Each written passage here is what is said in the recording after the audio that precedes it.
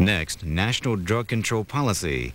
Lee Brown, who heads up that office, reviews his agency's work and explains this year's goals. Congressman Martin Zeliff chairs Thursday's subcommittee hearing.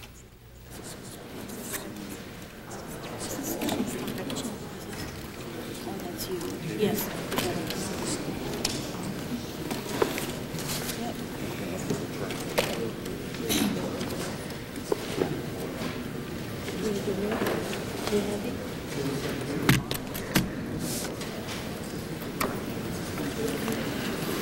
Subcommittee on National Security, International Affairs, and Criminal Justice will now come to order.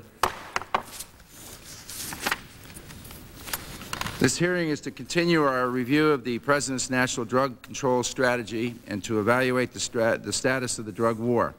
Before swearing in the witness and recognizing members for questions, the Chair would like to welcome Dr. Lee Brown, President Clinton's Director of the Office of Drug Control Policy.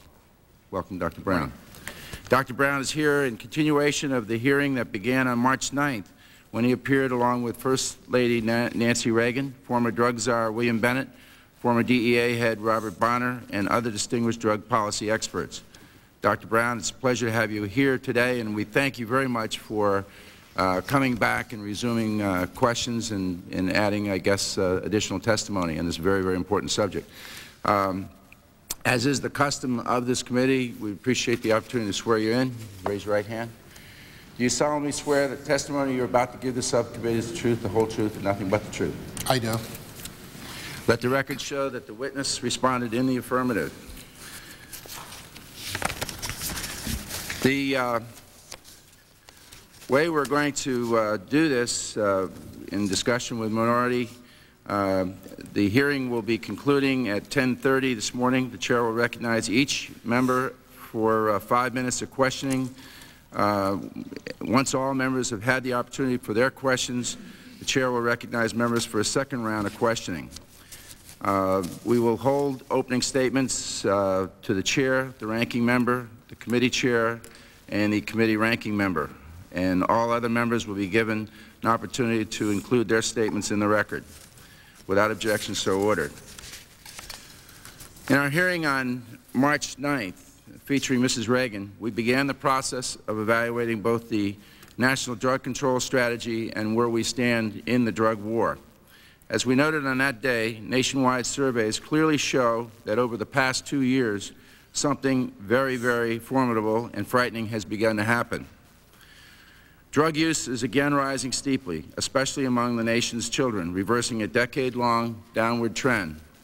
More kids are able to afford, and more kids are today using, highly potent, dangerous drugs, including heroin, crack, cocaine, LSD, inhalants, stimulants, and marijuana.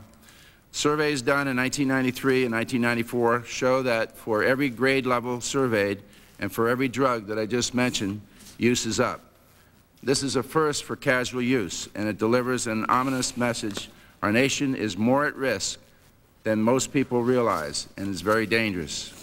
That is why, Dr. Brown, we have brought you here again today, and your offer to attend the second hearing is very much appreciated, to talk about this problem, to start thinking about ways to reverse this great tragedy. Since our first hearing, some outstanding articles have been written on the exploding drug problem. In one article, a prominent journalist came forward to discuss his battle with heroin. Over the past 2 weeks, the Washington Post carried an excellent series of articles describing the brutal infiltration by Colombia's Cali drug cartel in our own society. Quoting one of these articles, the paper wrote, and I quote, "The Cali cartel is increasingly using violence to protect its lucrative U.S. cocaine market. They are trying to do things in this country similar to what they do in Colombia." This week, the Post carried another story similar to stories that have appeared in Los Angeles Times, New York Times, and Dallas Morning News recently. The Post zeroed in on Mexico and the newly powerful Mexican drug cartels. The Post article, and I quote, mentions what makes the expanding role of Mexico in drug trafficking especially dangerous is that the fight in Colombia, home of the most powerful cocaine cartels, is widely viewed as being lost.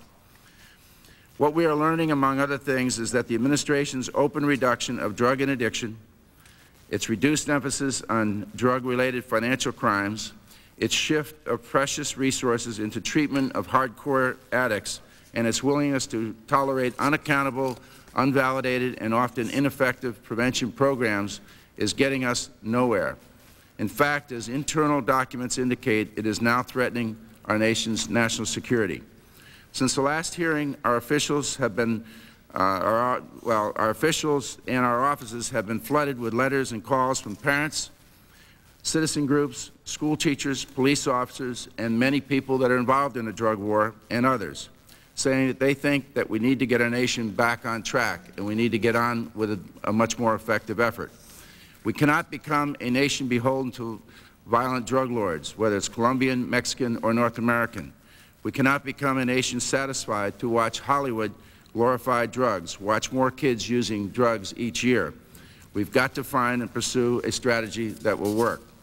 So, Dr. Brown, we turn to you. We have some limited time today to level with each other, to send a message that we need to return to strong interdiction, strong anti-drug financial crimes enforcement, strong, validated, accountable prevention and education programs, and we need presidential leadership, your leadership, our nation's leadership, and everyone if we're ever going to win this drug war.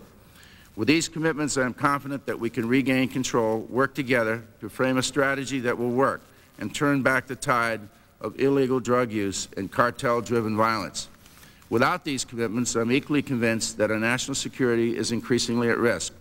I look forward to a frank dialogue today, but I also want to thank you again for coming to discuss a very tough problem at a very tough time. Your job's not easy, and I think most of us appreciate that. Again, we welcome you, and we look forward to your testimony. The Chair now recognizes the ranking minority member, my good friend Karen Thurman of Florida, for opening statement. Good morning, Mr. Chairman, and thank you, and I will be brief. First, Mr. Chairman, thank you for your continuing commitment to this important issue and for holding this series of hearings. Let me reiterate that I intend to work with you and the other members of the subcommittee in a nonpartisan and constructive manner to help find solutions to the drug problem facing our country. I also want to welcome Dr. Lee Brown. We do appreciate you for coming in early this morning and giving as much time as you have, and we look forward to hearing more of your insights. As our first hearing on March 9th clearly indicated, that drugs remained a serious problem among our nation's youth. While we will continue to debate the merits of policies such as prevention efforts versus interdiction strategies, let me join with Chairman Zeliff and pledge my full support to you, Dr. Brown, and offer my assistance that I can provide. This subcommittee's mission should be to work together with the administration in providing that assistance and to find those solutions that work. And I just again want to thank you very much for being here and look forward to your remarks today. Thank you. We'd like to start the testimony, Dr. Brown. Your full testimony will be included in the record, but if you'd like to summarize or anything you'd like to start out with. Thank you, and good morning, Mr. Chairman and members of the subcommittee. I'm pleased to appear before the committee once again, and I'm glad to be able to accommodate the chairman's time constraints so we can be here at 8 o'clock in the morning. It's my understanding that today's hearing is actually a continuation of the subcommittee hearing held on Thursday, March 9th, at which time I testified about the President's 1995 National Drug Control Strategy, which was released on the 8th of February. Unfortunately, at that time, there was insufficient opportunity for the members of the subcommittee to ask all of their questions. As you know, Mr. Chairman, I have not prepared separate testimony for today's hearing, but I'm delighted to be here today to respond to all of your questions. Thank you. Thank you, Dr. Brown. We left off in terms of your testimony and the questions on the last hearing with an unclassified letter dated December 1st, 1994.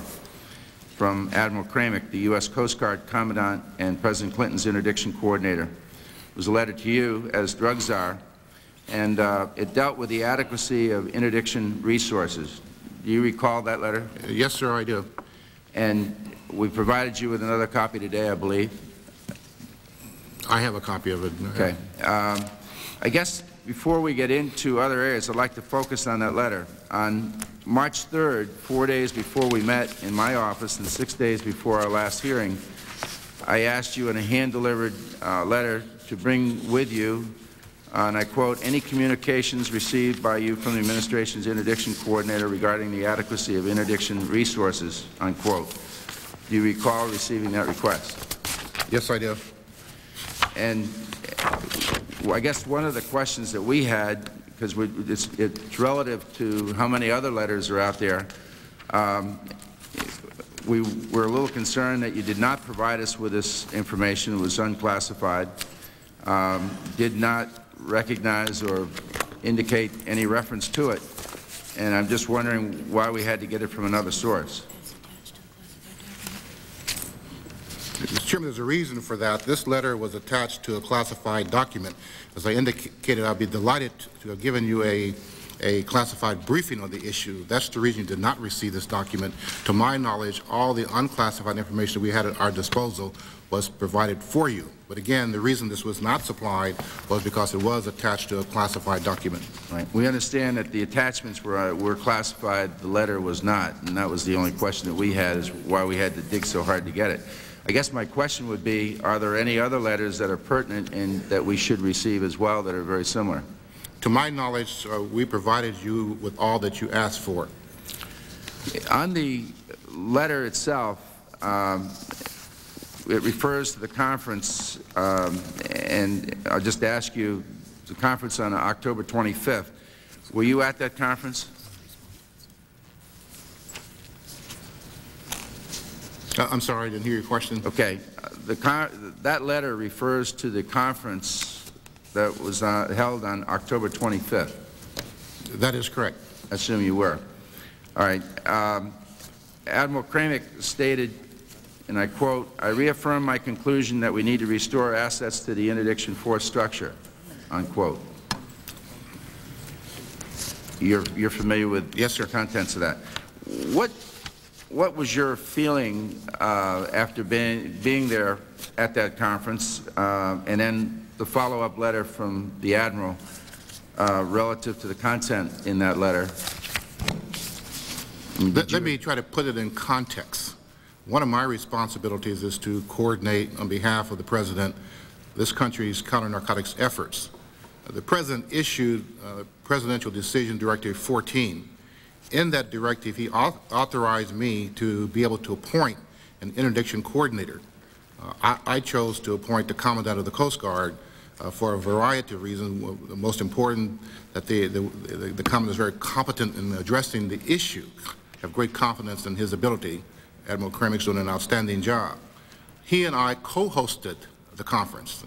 We worked together to bring together the relevant players in the interdiction effort to determine what we need to do. We had a very productive conference. He is carrying out his responsibility. He is responsible for looking at the threat of interdiction, for interdiction purposes, and making sure that our assets are in the correct place. So he's doing his job, and he submitted to me a recommendation based upon that. His responsibility, however, differs somewhat from mine. For example, if we had a person who was responsible only for prevention, they would focus only on the preventive aspect. Someone's responsible only for law enforcement would recommend to me issues dealing with only law enforcement. I have responsibility for the totality of this nation's counter-narcotics efforts, starting with enforcement, prevention, education, treatment, our interdiction efforts, as well as our international efforts. I point that out because I have to look at the issues comprehensively and making sure that we have a balanced approach to address the counter-narcotics problem in this country. And so there are no surprises in his correspondence to me. The Admiral and I talk on a regular basis. We meet, and as I said before, I have great confidence in what he's doing. He's doing a great job for this country. He certainly has got a great reputation, and it's no intent on my part to discredit that and do anything but to compliment the great job that he is doing. But based on the letter and based on the consensus of agency heads during the conference, apparently there's indication in that letter that says that we must return to 1992-93 levels of effort on interdiction in terms of assets, restoring assets to the interdiction force structure. The question would be, what was done with that request. I think I believe the letter refers to the fact that he asked you to bring it to the attention of the President, and I'm just curious of what was done. What I think is important in looking at all aspects of our counter-narcotics efforts to make sure that our funds are spent in the most cost-effective way. To say we want to return to a specific level like 92, 93 does not provide me with the appropriate information upon which to make decisions. For example, during that time frame, this nation was purchasing a great deal of equipment, our capital investments. And as a result of that, those assets are now in place. So it would not be necessary to have a budget at this time that's predicated upon an investment in our airplanes and helicopters and other equipment to address the issue. So where are we now? I'm working with the interdiction coordinator to do a complete assessment of our interdiction efforts. By that I mean taking a look at what is the threat as we see it today, what are the resources we have to address the threat, and what is the void. And then once we come to a conclusion about what we need, then we can make some decisions based upon what other resources are necessary to carry out this nation's interdiction program. So on December 1st, he wrote you a letter requesting a return to the previous assets of 92, 93, asked you to bring this to the attention of the President. This was a consensus of all agency heads. You apparently made a decision yourself not to do that, and you are now, several months later, addressing whether, in fact, that request was justified? I'm in the process of working with the Commandant to determine exactly what we need based upon a complete assessment of the drug threat to this country. What are we doing to address that threat through all of our resources, and then making a determination as to what are the budgetary implications of that. Okay. Did you ever bring it to the attention of the President in terms of reviewing what happened on October 25th meeting, and very specifically the request from Admiral Kramer? The specific request was never given to the President, but I do meet with the President and speak with the President on a regular basis about the drug issue. In fact, the President's been very much up front in addressing this issue, talking with all elements of our counter-narcotics effort, military and others, and engaging them in addressing the drug issue. So again, I repeat, the answer to my question is that what we're doing right now is taking a look at our interdiction efforts, what strategies are used by the drug trafficking organizations, what are we doing in response to that, and coming up with something I think you would appreciate also is making sure that our resources are used in a manner where we get the most from the efforts that we put forth. I think that's the reasonable thing to do, and I consider that to be one of my responsibilities. October 25th was about 6 months ago, and apparently all agency heads certainly put up the caution alarm, if not the cry for help. You elected not to present this message to the President. We're now 6 months later, and we're reviewing whether, in fact, the consensus at that point was legitimate, and do we really need additional interdiction efforts? Am I understanding what you just...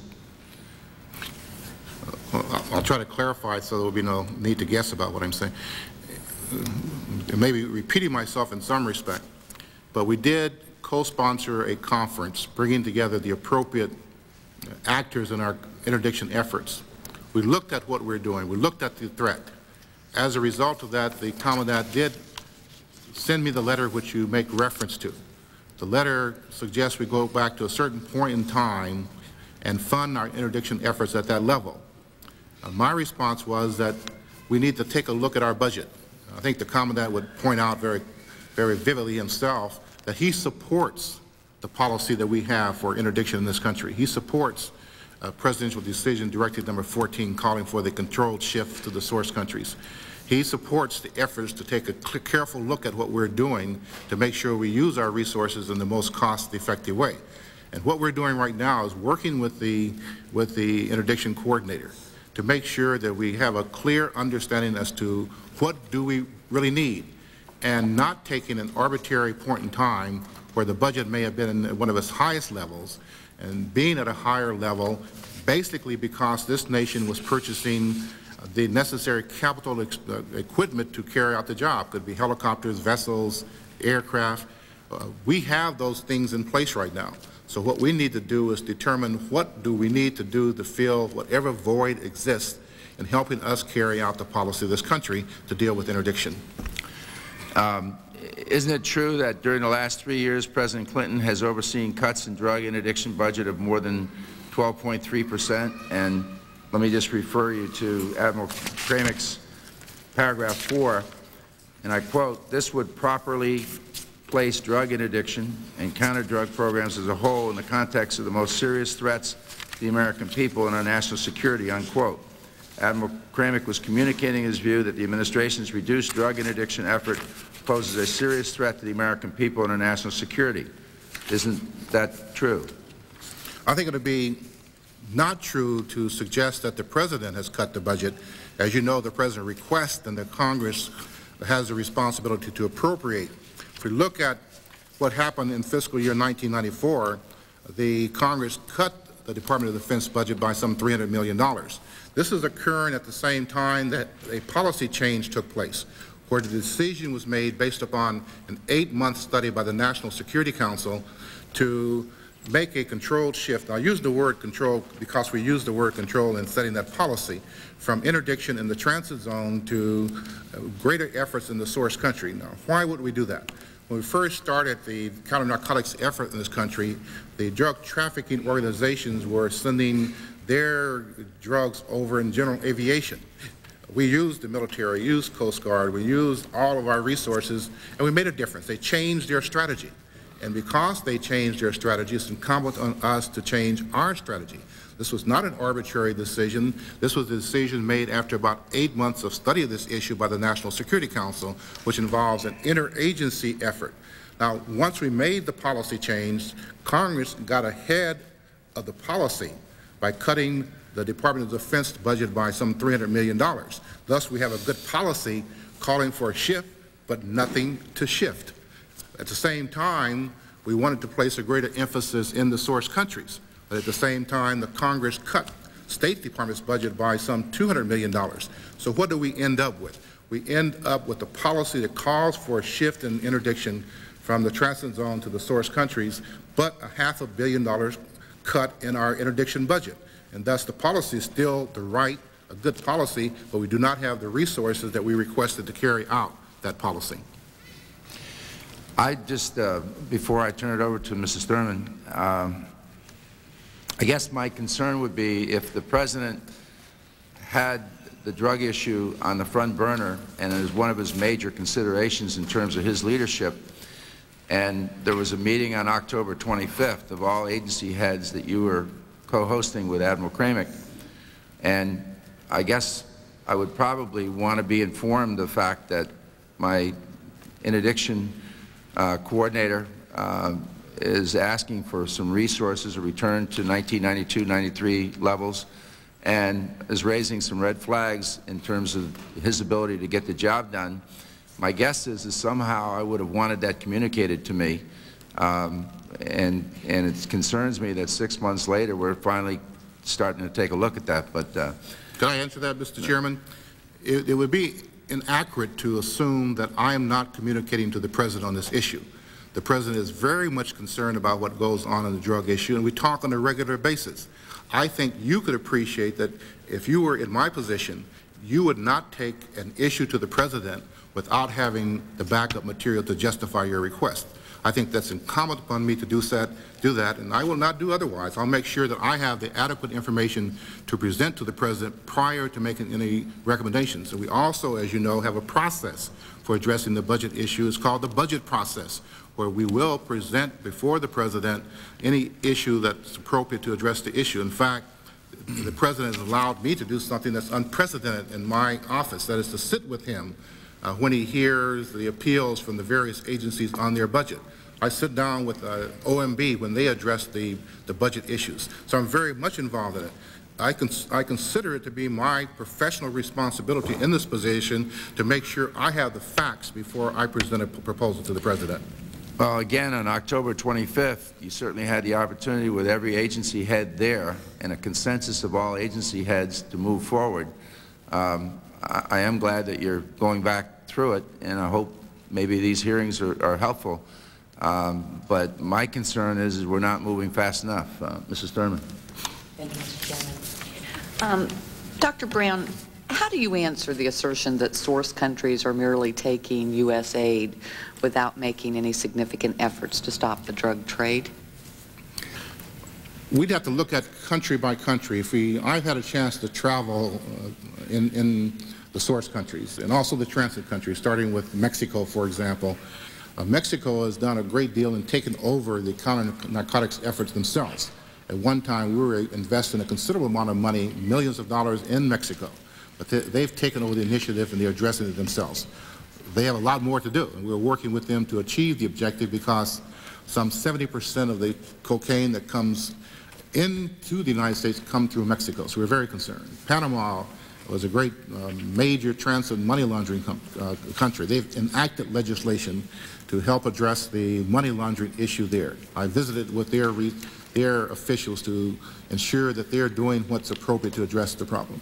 Colombia, as you know, that's where the major cartels are, and we've had a chance to meet with their officials, including the President, to ensure from our benefit that they're addressing the issue.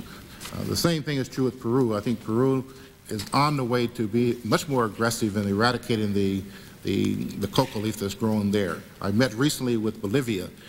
They've done a good job accepting the area eradication. Now they're moving forward on that. So we have to look at it country by country, and that's what the certification process is about, where the President will certify to the Congress that those countries are doing or not doing a good job in addressing the narcotics issue in their country. Thank you. So what you're telling me, we are making some of these diplomatic overtures. We're trying to work with these countries to... Most certainly. If you recall, just a few months ago, the President hosted the heads of some 33 countries in this hemisphere at the Miami summit. And out of that came a declaration of principles. And one of the major declaration of principles dealt with the narcotics effort because all of us in this hemisphere recognize that the narcotic problem does pose a threat to this entire hemisphere. It's not just an American problem.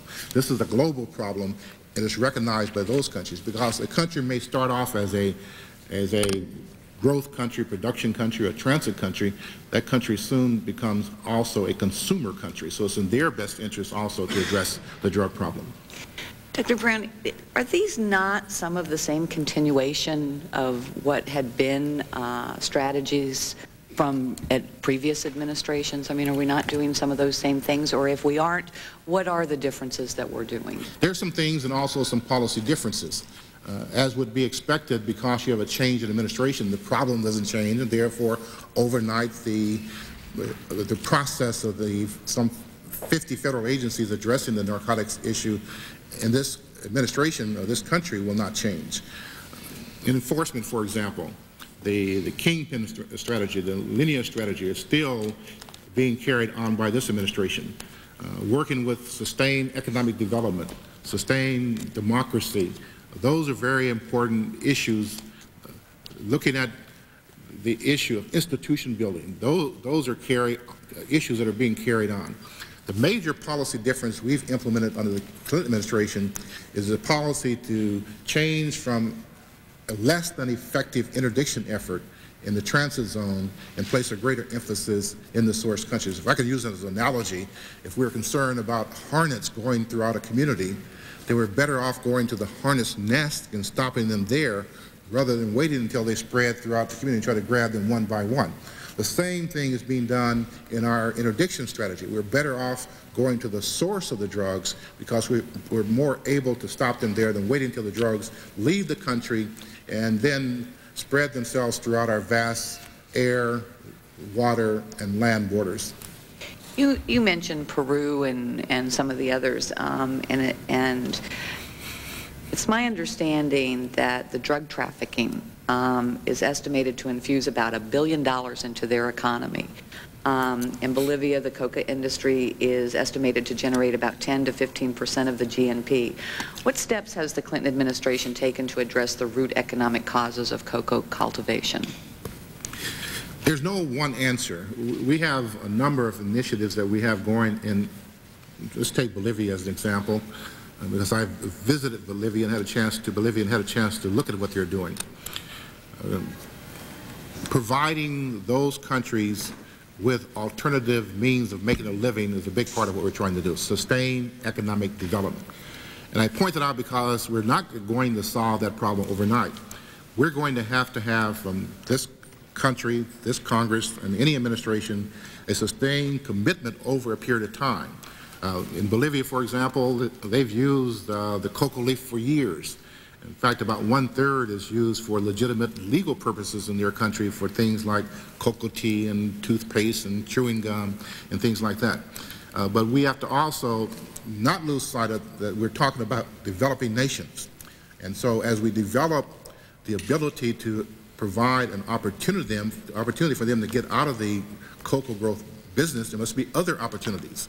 I visited, for example, a banana plantation that we helped establish there. And I talked to the farmers there, and they were much more pleased to be able to be farming in bananas than cocoa leaf. But we have to also look at their infrastructure. They do not have the roads that we have to get their products to the market. The drug trafficking organizations will fly in and get the cocoa leaf, where the banana marketing people will not do that. So we have to look at it in that context. We have to have a sustained effort to ensure that there is a sustained economic development, while at the same time reforming their institutions, their judicial system, their police, at the same time making sure that democracy is sustained in those countries, making sure that all the things that are necessary for a stable nation to be in place. That's the commitment we must have over a period of time, not a 1 year, not a 2 year, but a long-term commitment to work with them in addressing this issue. Dr. Brown, with that, and are we then now working with our Eastern Bloc countries to assure that they don't get into this drug trafficking that we've seen in other areas? What are we doing? As I briefly alluded to, this is really an issue that's global in nature. The major threat to this country at this time is still cocaine coming from our neighbors to the south of us. Heroin is also a major concern. Heroin is a big problem in many of our European countries. So yes, we are concerned about the former Soviet bloc nations and the drug trafficking that comes through those countries. We are working with them. Many of our officials in the administration have gone to Europe to meet with them. We're working through the United Nations. My belief is that we have to approach it on several levels. Number one, we must have bilateral relationships with the countries of concern to us. By the same token, we must have a regional approach. And looking at what we need to do in this hemisphere for cocaine is a very important part of what we're doing. That's what the Miami summit was all about, to give us the mechanism of doing that. And I might add that that was not the first summit we've had on the drug issue, or a summit that dealt with the drug issue. So it's a continuation of things that have taken place over a period of years. Then if we look at the threat of heroin, we're concerned more about countries in Asia, particularly Southeast Asia and Southwest Asia. And so the United Nations also play a very important part through their narcotics program. My point being that we have to look at it at different levels. Bilateral relationships, regional relationships, as well as through the United Nations on a global effort. Move on just to a little bit of a different but kind of related. The Customs Service has been criticized for poor interdiction efforts on the southwest border, and additionally there have been allegations of corruption among custom inspectors. Is there any substance to these allegations? As could be expected, any allegation alleging misconduct is being investigated, and the investigation is designed to determine if there is validity to any allegation made against the customs official. That's kind of the normal course of business. You know, I come from a police background, right, and any time there's an allegation of misconduct on the part of a police officer, we have in place mechanisms to do that investigation. By the same token, I have recently visited the southwest border, one trip with the Customs Commissioner, to take a look at what we're doing there, because we are very much concerned about the drugs coming across the border into the United States from Mexico. And we announced a program that we call Operation Hardline, where we're adding more customs agents to the border. We're using technology to assist us in our interdiction efforts, and we expect to make a difference. Thank you, Dr. Brown. Thank you, Mrs. Thurman. I'd like to now recognize someone who's been very, very patient, did not have a chance to ask any questions. I believe we ended up with John Shattuck from Arizona, a colleague from Arizona. John? Thank you, Mr. Chairman, and I commend you for these hearings. Dr. Brown, I appreciate your coming back so that we could pursue these issues. I've got to begin by laying a little bit of foundation here. I have a 13-year-old daughter and a 9-year-old son. I consider myself right on the edge personally of these problems, and I live in Arizona. You've just made some remarks about Operation Hardline and your efforts on the southwestern border of the United States. That concerns me gravely. I have to say, as a freshman, I am frustrated by this process. I think I would rather sit down and have a conversation with you at length in your office or in our some living room, where we could get into some of these issues, because I find a huge gulf between what you are saying here and some of the evidence that we see and some of the testimony of some of the other witnesses that we've heard. And it bothers me deeply. And it's not that I want to make partisan issues here, it's that I want to find out what we're doing. And I'd like, I think, to hopefully persuade you that some of the things that we're doing aren't working. Just now, a minute ago in the testimony that you were just giving, you talked about more heavily relying on Mexican officials to deal with these issues in their nation. I will tell you, that scares me to death. In September of last year, a Phoenix police officer was murdered. The gentleman that committed the murder fled to Mexico. The Phoenix Police Department and the Phoenix Police Law Enforcement Officers Association clearly want to capture this man. He has gone to Mexico. The police department and the law enforcement officers, the Phoenix police officers, have come to my office and to every other congressman's office from Arizona and laid out this case. They know where he is. They know Mexican officials who know where he is. They've gone to them and said they want cooperation to go and get him, and they've been told point blank by officials of Mexico, we will not assist you. He is deeply involved and highly placed in drug trafficking in Mexico, production and trafficking, and we simply will not cooperate in any way. That says to me that a strategy which relies more heavily on Mexico, as you've just outlined, is a disaster. Do you have a response to that? Sure. First of all, I'm a father also. I've raised 4 children. I'm a grandfather of 6 children.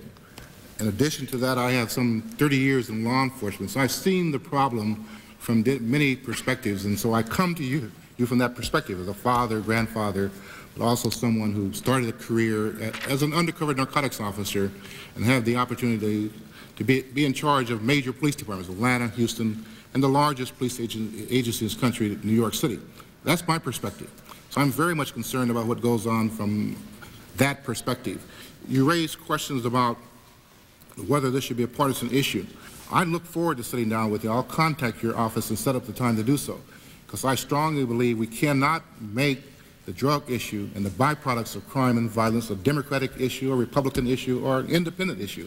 This is an American crisis that we have to work on together. And I'm delighted to hear that you agree with me on that. The specific concern I have is that your testimony just indicated that we're relying more heavily now. Our policy, you just said, is to rely more heavily on the officials in Mexico to deal with this problem in Mexico. And I've just outlined current evidence that those officials don't want to help us. Does that concern you? Well, I am concerned with the totality of the drug problem. We have had numerous meetings with the Mexican officials. And if you listen to their newly elected president, he has indicated he's very much concerned about a number of issues, not only the narcotics issue, but also the corruption problem. Just recently, I met with the Attorney General, who, for example, was appointed from the opposition party, which gives some indication that they're attempting to move ahead on the issue. When I indicated that we have a new strategy, we want to place a greater emphasis in the source countries that relates to what we think must be done. The Mexican government is relying more on its own resources. We're working with them because much of the drugs that come into this country, come through Mexico.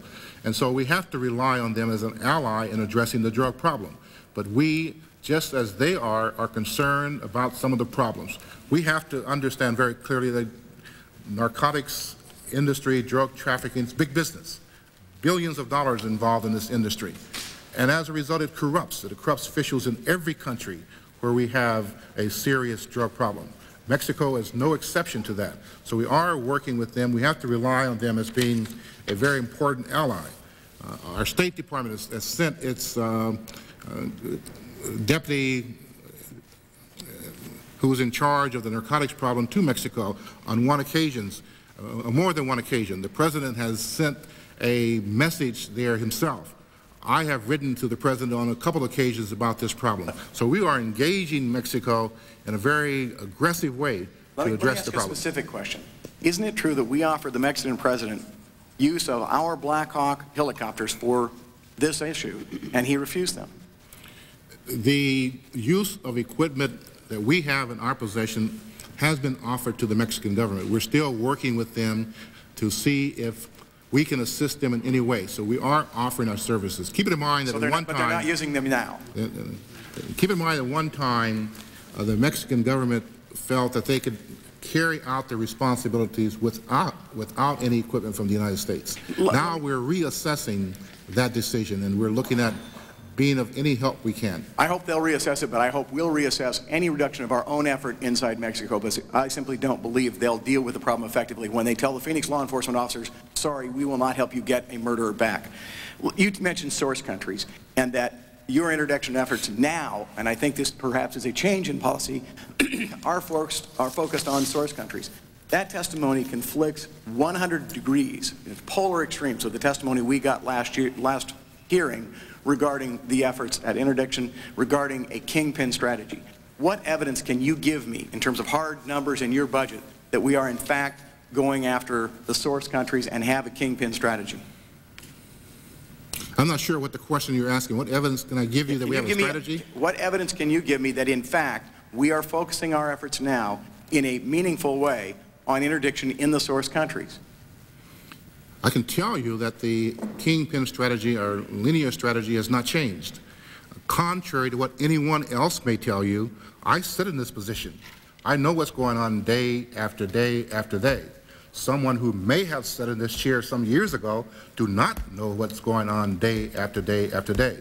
Now, what evidence you're asking for, I'll be delighted to provide any information you want to tell you what our strategy is. Well, how about, can you cite to me specific conversations between the President and the President of Colombia or some other source nation where our President has placed this as a top priority and enlisted their help and gotten it?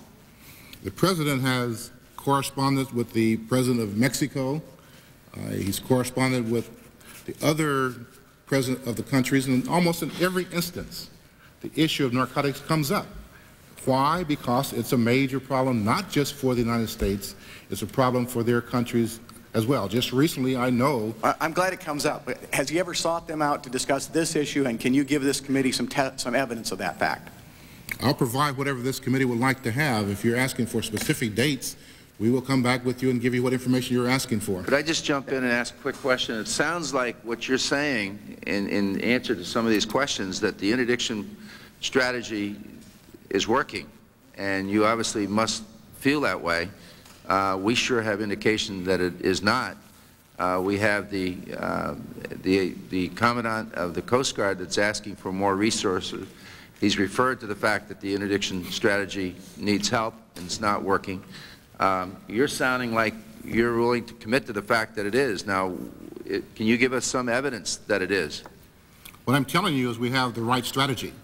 You have the right strategy, the correct strategy, an adequate strategy. Which is centered on treatment. We're talking about interdiction right now, aren't we? Well, that's right, but the let me respond to the question, and I'll give you an answer. Okay. Yeah. As I indicated before, the President issued Presidential Decision Directive 14. That directive called for a controlled shift from interdiction in the transit zone and a greater emphasis in the source countries. Let me tell you why that's the case. Let me use my own experience as a police officer again. When I entered police work up to just a few years ago, the conventional wisdom in policing was that we should randomly patrol the cities. The logic being if you showed up at random, you prevent crime. We were doing the same thing, randomly patrolling out in the transit zone. What we learned in policing, and now we know in our interdiction efforts, is that random patrol produces random results.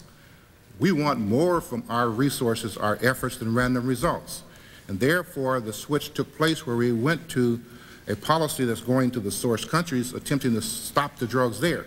The problem, Mr. Chairman, is not the policy. The problem is that the Congress cut $500 million from our interdiction efforts, and thus the budget got ahead of the policy. Now, is there any? Do you have any evidence that the source country program that you're referring to is working? Let me repeat what I said again. That the budget of this Congress got ahead of the policy. So it sounds like it's not working. Well, I would not say. I think it's inaccurate to characterize that it's not working, because we know that about 1,000 metric tons of cocaine is produced annually. We know that we consume in this country about 1/3 of that. We also know that we interdict about 1/3 of it, and 1/3 is lost in transit or go to other countries. The fact that we can interdict about 1/3 of the cocaine that's produced has very meaningful and significant implications for us. Number one, we deprive the drug trafficking organizations of literally billions of dollars. They have to work twice as hard to supply the appetite of cocaine users in America. By the same token, every time we make a seizure, we also learn more about their drug trafficking operations, which gives us intelligence so we can continue our law enforcement interdiction efforts. Now, do we need to do more? Absolutely, we need to do more. I'd like to recognize John Micah from Florida. Mr. Chairman, reclaiming my time, okay. I think I've lost a fair amount of it here. I do have a few more questions. With regard to the issue of interdiction, you would agree with me, would you not, Dr. Brown, that the evidence showing a decline in interdiction does not establish that you are succeeding in those efforts? I don't agree with the chart that you have there, because you're mixing two different things. Our interdiction efforts not geared at marijuana. So if you put a chart where you have interdiction and marijuana use, those are two separately different issues. Well, let's just look at the interdiction line. I mean, the interdiction line shows a dramatic decline over the past few years. Do you dispute that? You say a dramatic decline? I'd call it dramatic. Yes. Is it? What do we have on that?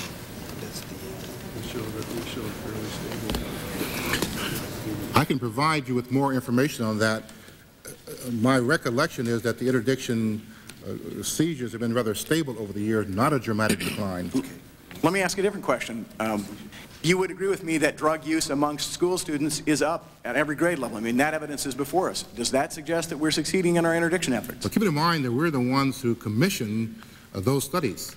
And what we find is, starting back in 1991, prior to this administration, I might add, that the drug use started to go. Let me just read into the record something I did last time to help us develop an understanding, because there appears to be some indication that drug use started in January of 1999 when the president took office. That's just not the case. As I read into the record, I want to do it again. This is a document in the files of my office dated May 1st, 1992, and it says, policymakers in the Office of National Drug Control Policy have concluded that in 1991, both the supply of and the demand for cocaine increased from 1990, precisely the opposite outcome expected by the President's drug control strategy. This is something that was here before we came. I think it's incorrect to make assertion that the drug problem started in this administration's well, I'm not making that assumption at all. If it increased in 1991, that's bad, but it looks to me like it's increasing now also. It is increasing, and we all have to be very much concerned about that. That's why I was offended that the Congress would take back all the monies that we have for our Safe and Drug-Free Schools program. One concluding remark. Very quick. I hope to get a second round of questions, but here. You will have.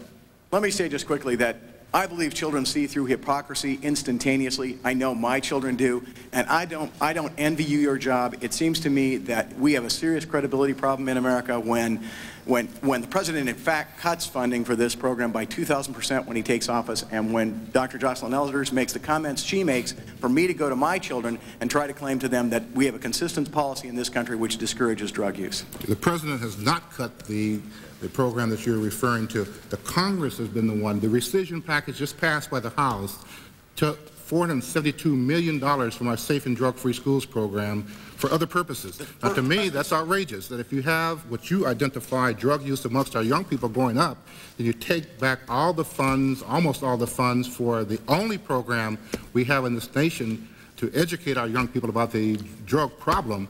Now, that's where we have the problem, Mr. Congressman. The President's first budget reduced the funding for your office from $101 million down to $5.8 million. Okay, thanks, John. We'll give you another shot. I think you've got some good material. I know that you have some additional questions. John Micah from Florida has been a leader in this effort. John. Thank you, and I didn't get to my second round last time. I appreciate the courtesy of the chairman. Dr. Brown, thank you for coming back also. This week, the administration, an official of the administration, DEA Deputy Administrator, that's the Drug Enforcement Administrator, and a top State Department official told the Senate Foreign Relations Subcommittee on Western Hemisphere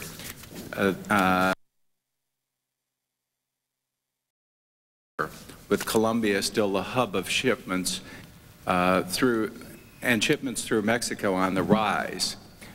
Do you concur with that statement? No, I would not disagree with that. We do have a very, very serious drug problem. Mexico is a major source country. Now, let's talk about cocaine for a minute. Now, what percentage would you say of the cocaine comes through Colombia, Bolivia, and Peru? About 3/4 of the cocoa leaf is grown in Peru. Another quarter is grown in Bolivia, and the drug cartels are basically it's about 99%, 99.44% of the cocaine comes from those countries. From those three countries. Now, they also testified. Mr. Green said Colombia produces 75% of the world's cocaine, or it's coming out of there as an end product. Is that correct? This is the administration official in his testimony this week. Well, Colombia would be the home of the drug trafficking organizations, and that would be where the cocaine would come from. Where they process the cocaine. That is correct. In the early 80s, I was involved in the U.S. Senate and helped draft some of the language relating to certification. And I remember when we put the certification language together, we modeled it really after human rights violations, and we said when a country didn't take steps to curtail its drug trafficking, just like in improving humanitarian human rights efforts, we would decertify that country. Why hasn't President Clinton and you recommended that we decertify Colombia? Colombia was decertified. They were issued, the country was issued a national interest waiver because it is in the best interest of the United States to continue to work with Colombia in addressing the very serious drug problem. Would you recommend to the Congress that the most favored nation status given to, as far as trade for Colombia, be repealed? The certification process involves. Now, this is most favored nations trading status. Would you recommend to us? I have not looked at it as an issue, but I might add. But you said that we should use whatever means available to try to elicit support or attention to these problems. Now, we've got 75% of the cocaine coming out of that one country, processed cocaine. What means should we use? Well, first of all, we are not going to deal with the problem by isolating any of those countries. We have to work with them.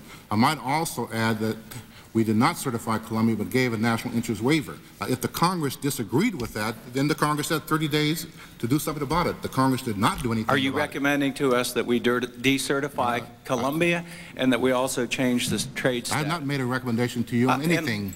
I'd look forward to that. Now, the other point here is that we've heard more about Mexico, and your officials have testified to us that Mexico is becoming the Colombia of tomorrow, today, actually. And we've traced the corruption in drug trafficking to the very highest levels of Mexico. In fact, it's in the last administration, I dare say it was in the President's office. In fact, even 2 weeks before this administration recommended former President Salinas to be the head of the World Trade Organization. It's my understanding officials from either the Treasury Department or one of the U.S. agencies briefed administration officials relating to the corruption at the highest levels, and that might even involve President Salinas. And yet we went on to recommend him for WTO. Are you, Representative, are you aware of any of this information or activities or briefings? If we look at the issue that you raised about Mexico, Mexico was certified because in 1994, under the Salinas administration, their seizures went up. We found that their seizures of precursor chemicals went up. And I'm encouraged by the actions and what's being said by the new president. He has publicly stated that narcotics trafficking represented the single greatest threat to Mexican national security. That's the current president? That is correct. All right, but I'm saying the former president, even his cousin was, we have information that he was running a drug landing strip. We have 2 members of his cabinet under investigation. We have death of the highest religious officials and officials in that country, and this administration is recommending the former president to head the World Trade Organization. Did you ever send a communication saying that you thought this was bad? Did you have any knowledge that these folks were involved at these levels? And I did not send any communications to that effect. Okay, let me ask you another question. You said much of the drugs that come into this country come through Mexico. This is going to be the last question. Final question. And you mentioned that we have to, and I think your words were, we also have to use bilateral bilateral relations or things to try to get their attention. Now, I would say that trade and finance assistance probably are our biggest handles on trying to get their attention. This administration just approved a $20 billion bailout for Mexico. And is there any communication from you or from the President of the United States to the Mexicans saying that there are any conditions or that we want attention being paid to the drug trafficking, which we now see in every bit of evidence? Mexican cartels expanding, Mexico's drug stain, drug lords' influence pervading Mexico. Every one of these say that Mexico's heavily involved. We have the biggest handle we've probably ever had with a $20 billion bailout. Have you or the President sent any communication or attached any caveats to this money to Mexico in the bailout? I have not sent any communications. I can't tell you what the President sent. I can tell you from my knowledge that there has been a general understanding that the Mexican government would increase their cooperation with the United States in dealing with the counter-narcotics issue.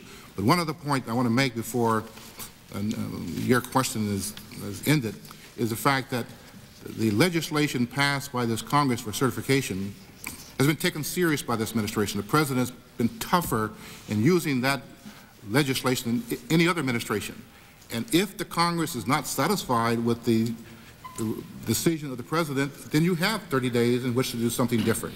The Congress did not. I'd still like your recommendation. Thank you, and I yield back. Thanks, sir. Thank you, Mr. Chairman. I'd like to begin by just congratulating you and our ranking member for continuing this hearing and welcoming you back, Dr. Brown. Thank you for being here.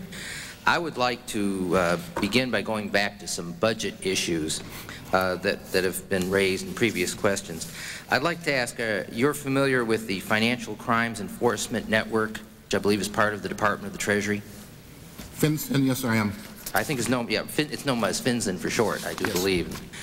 And it's my understanding that pursuant to the Anti-Drug Abuse Act of 1988, you're required to sign off as to whether the funds they have authorized for their activities, which include anti-drug activities, are sufficient. I am required by law to certify the budgets of all the drug control agencies at the federal level. including FinCEN.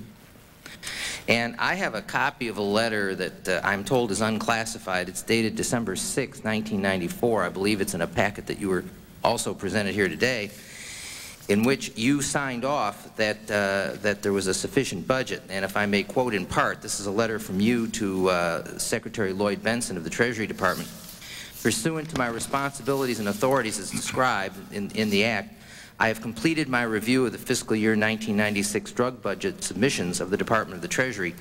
I certify that your request is adequate to implement the goals, priorities, and objectives of the National Drug Control Strategy. That's a letter where you are signing off on the budget, December 6th. Do you recall that? Yes, sir, I do.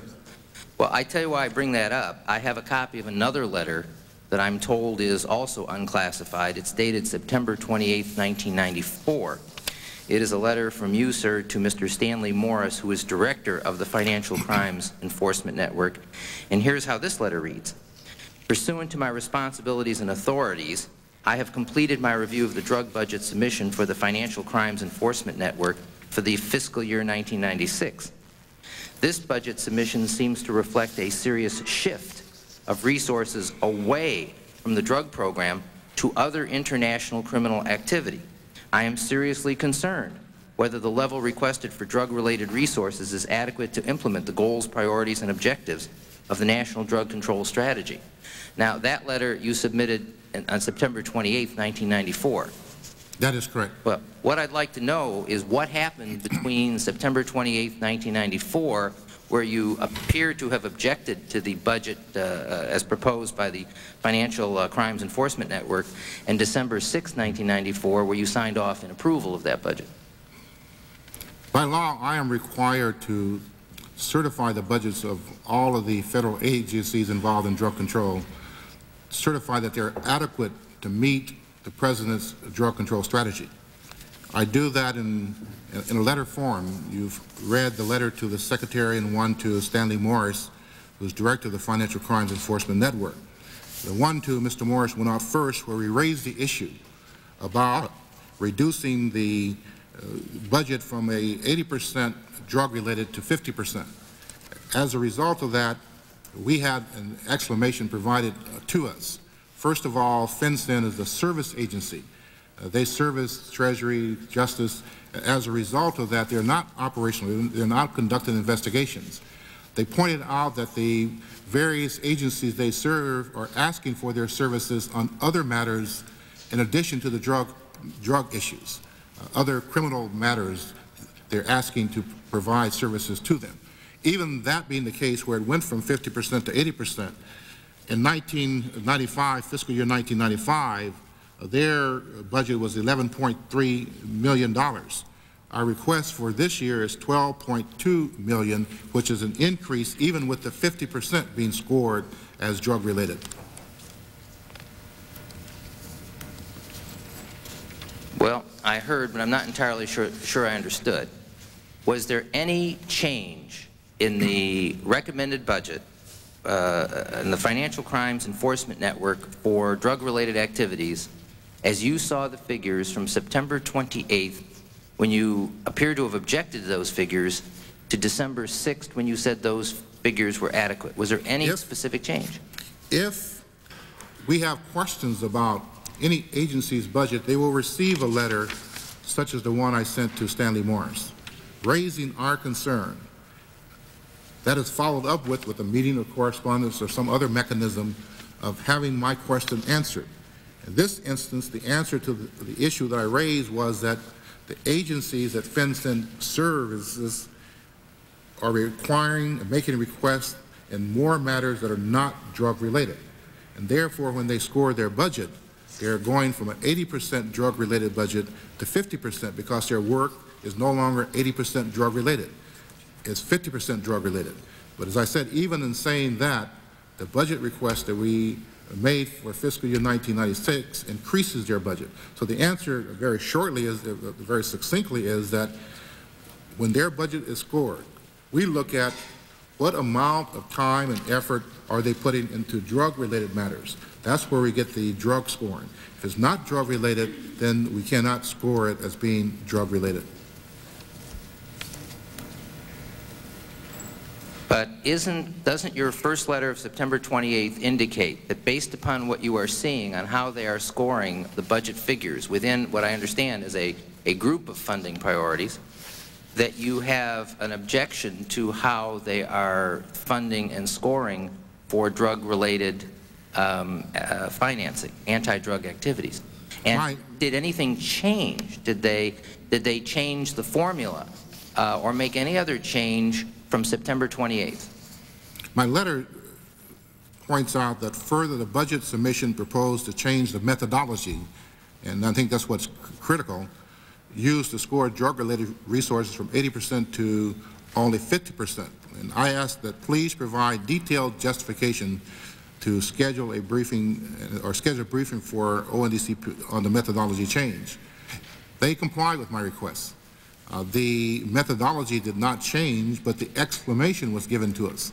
The explanation meaning that since FinCEN is a service organization, Department of Justice, Treasury, call on them for financial crimes enforcement information. As a result, they're getting more requests now for things that are not drug-related. Crimes, yes. Drug-related, there's less requests or more requests for non-drug-related information, and thus the change in methodology. The organization still works on drug cases at an increasing rate, and that's why we have an increase in the budget for FinCEN that's pending before the Congress. And you're saying that explanation alleviated your concerns so that you felt comfortable? That is correct. I felt comfortable in certifying their budget as being adequate to carry out the President's 1995 National Drug Control Strategy. Steve, we'll have to come back. Thank you, Mr. Chairman. I'd like to recognize gentlelady from Florida, Ileana Ross-Layton. Thank you so much, Mr. Chairman. Thank you, Dr. Brown, for being with us today. Dr. Brown, there is a growing concern that federal prevention monies have not only been wasted, mismanaged, and been ineffective, but actually that they've been spent on educational programs that teach value relativity, and they decline to teach that illegal drug use is wrong. Just plain and simple wrong. Billions of dollars in federal prevention monies have now been spent, much of it on so-called value clarification programs such as Quest, and here's looking at you too. And I'd like to ask you, do these programs that teach illegal drug use is wrong under all circumstances, or do they actually teach what the so-called responsible use of illegal drug use and of alcohol by underage students? And I'd also like to know how much federal money goes each year to teaching this so-called values clarification approach for our nation's students. And are you aware that many studies have shown that these federal values clarification programs have not shown positive results? And I have here many statements from groups who have written to us, the members of this subcommittee, because of our interest in the anti-drug effort. Here's one from the Washington Alliance of Families, and they say study after study proves that these programs do not produce their desired results, and worse yet, may even exacerbate the problem. In other words, they are a waste of taxpayers' money and a waste of time. Drug Watch International say, we believe that changes in the delivery system of prevention monies are appropriate. The federal programs for funding community and school drug prevention was flawed and prone to abuse, misdirection, and waste. The intent of the Drug-Free Schools and Communities Act was to provide assistance to school and communities for comprehensive no drug use prevention projects. But somewhere along the way, many community partnerships turned from citizen participation to government agency control. We have some documents from the Office of Drug Control Policy from the state of Michigan saying in Michigan, more than $10 million in federal funds intended to provide our children a frontline defense against drugs was utilized for the following: over $81,900 for large teeth and giant toothbrushes, over $1.5 million on a human torso model used in one lesson of one grade, not even in the drug section of the curriculum. Wooden cars with ping pong balls, over $12,300. Hokey Pokey song, over $18,000. Over $7,000 on sheep eyes, whatever that is. Dog bone kits, $3,700. Bicycle pumps, $11,000. Latex gloves, $12,000. Over $300,000 was spent on how we feel about sound. We have letters from constituents all across the nation as soon as this subcommittee was formed, and we said that we would look at drug fighting efforts. Here's one, a constituent of Indianapolis, Indiana. She says these non-directive programs are often funded through federal drug-free school grants, yet they do not usually comply with federal law requiring that students be taught that drug use is wrong and harmful. Here's a federal publication, federally funded, that tells the teachers, this is a teacher manual, this one is on smoking, drinking, and drugs. Let me read to you what they say about drinking. They say to the teacher, no matter what points you eventually choose to discuss, don't begin negatively with admonishments about the dangers of drinking. Good Lord, we would not want to do that. As a way to begin, list or brainstorm with your students some reasons why some people might give for drinking. Here are some examples. It can be relaxing, etc. Point out that if students decide to drink, they will need to consider how much, when, where, and with whom.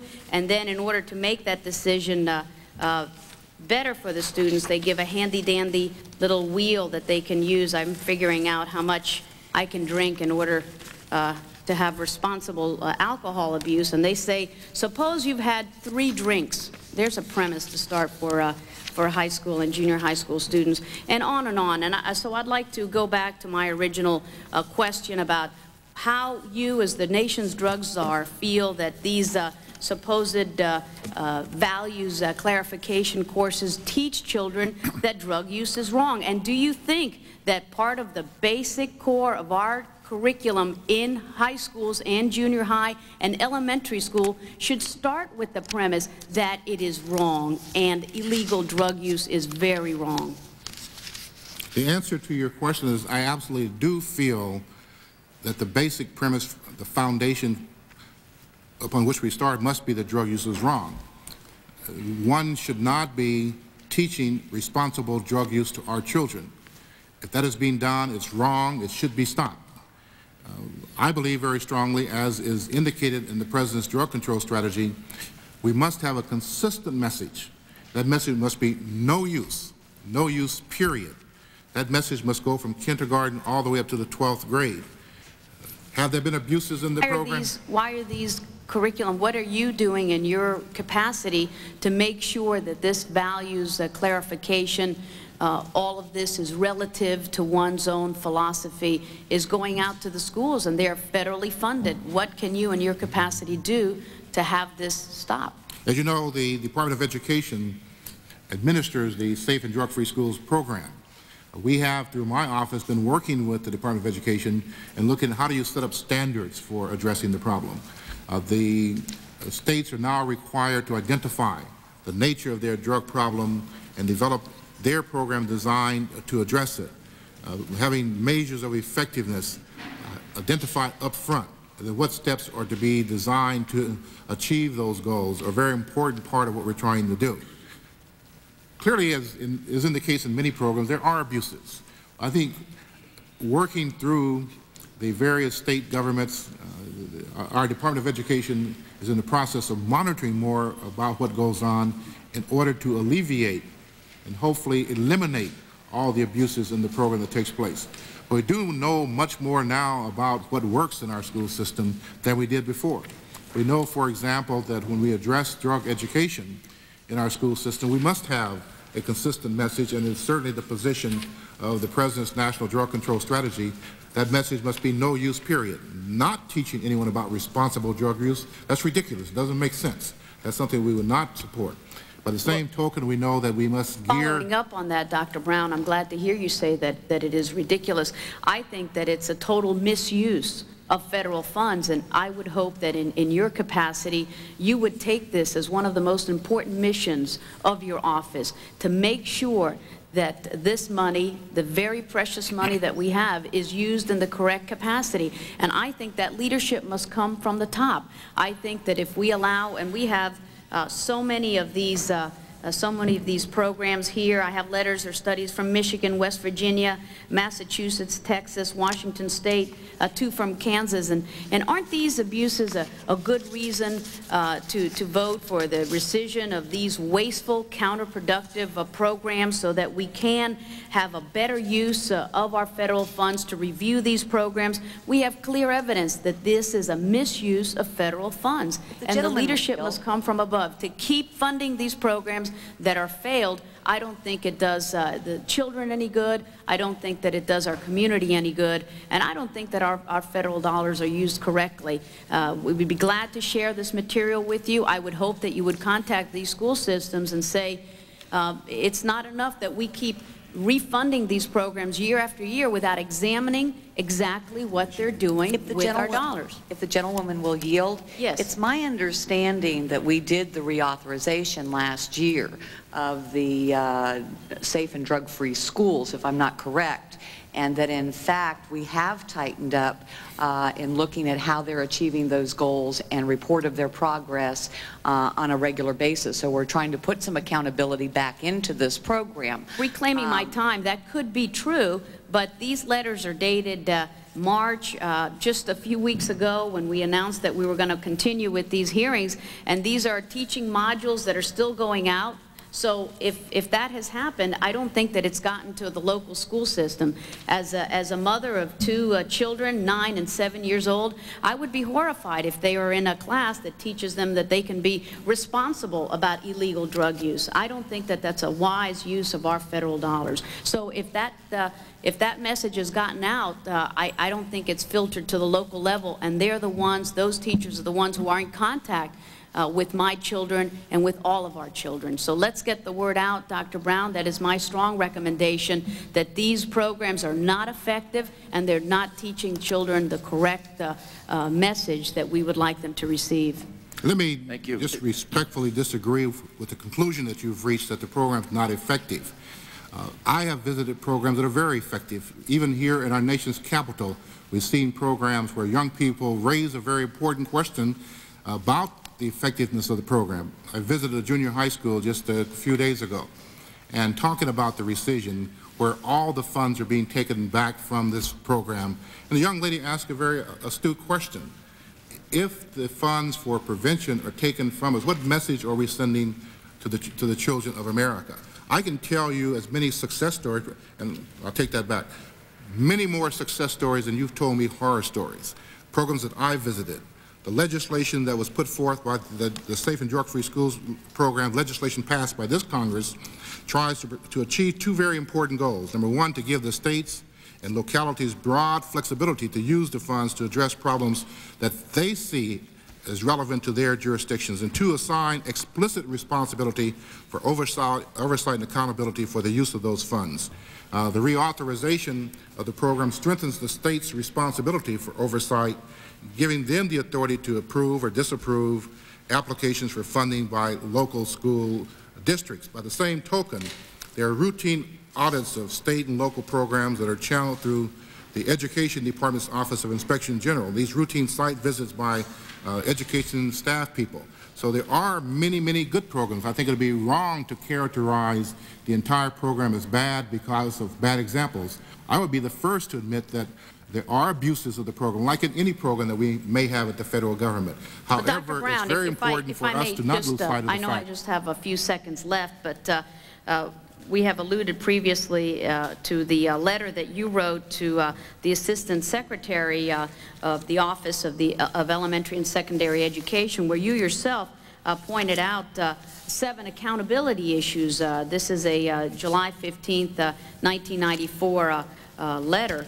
And so I believe that it's hypocritical, excuse me, sir, but for you to attack some of us who are pointing out the ineffectiveness of the programs when you saw and wrote on it yourself. And I hope that they're not just, you realize that they're not just isolated horror stories. We have heard these complaints from school teachers and from parents for many years that they strongly believe that this money has not been wisely spent. So, and I would hope that you could let us know, did you get any response to the 7 accountability issues that you raised in your letter to the Assistant Secretary? I would suggest it's far from being hypocritical.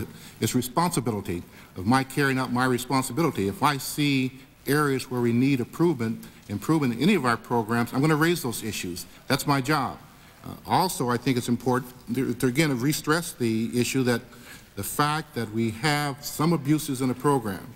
It's outrageous for the Congress to take back all the funds for the only program at the federal level that's providing resources to school districts. 94% of the school districts in America participate in those programs.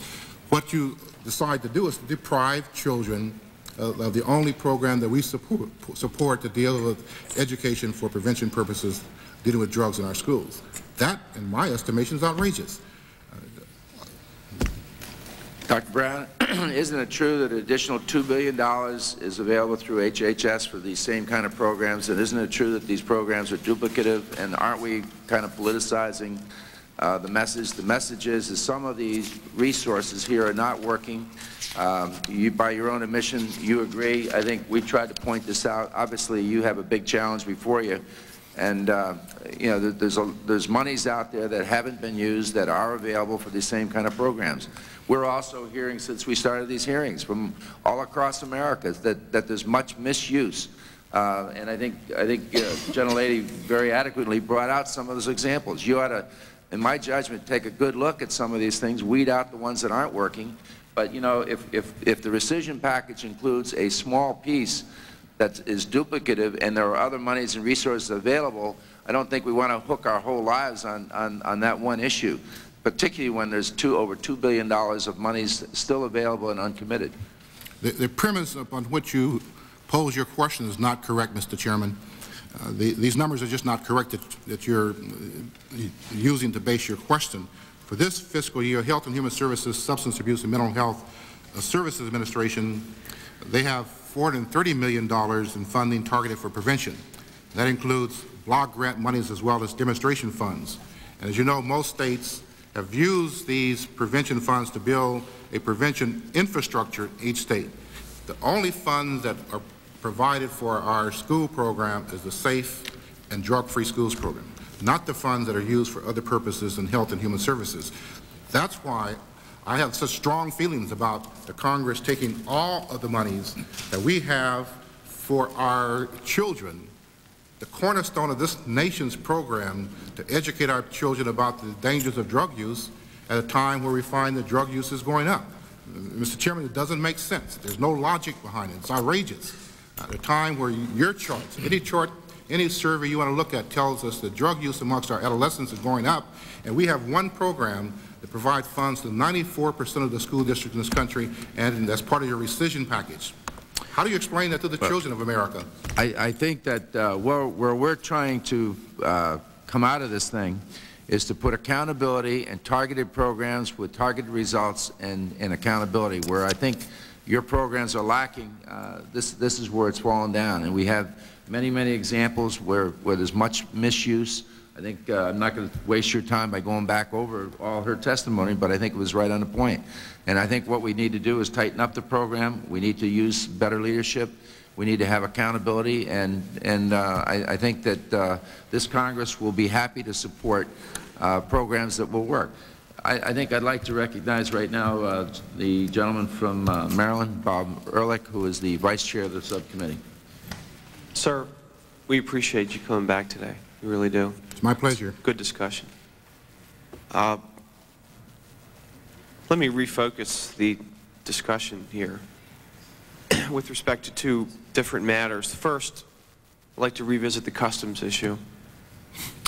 Reading from your testimony given to our subcommittee on March 9th, you said that we intend to review current enforcement efforts at the southwest border to reduce the amount of drugs smuggled across the border, as well as border violence. The reduction of drug smuggling across the southwest border will remain the top priority for U.S. Customs Service. I switch now to the an LA Times article dated February 13th, 1995. The article begins, "The amount of cocaine seized from Mexican trucks and cargo at the border plummeted last year as U.S. Customs Service officials pressed on with a program to promote trade by letting most commercial cargo pass into this country without inspection. Not a single pound of cocaine was confiscated from more than 2 million trucks that passed through 3 of the busiest entry points along the southwest border, where federal officials say most of the drug enters this country. Of the 62,000 pounds of cocaine that Customs seized from commercial cargo nationwide, less than a ton was taken from shipments along the border with Mexico." Obviously, I'm trying to get clear in my own mind with respect to the status of the program, and I guess I will throw one more fact into the question.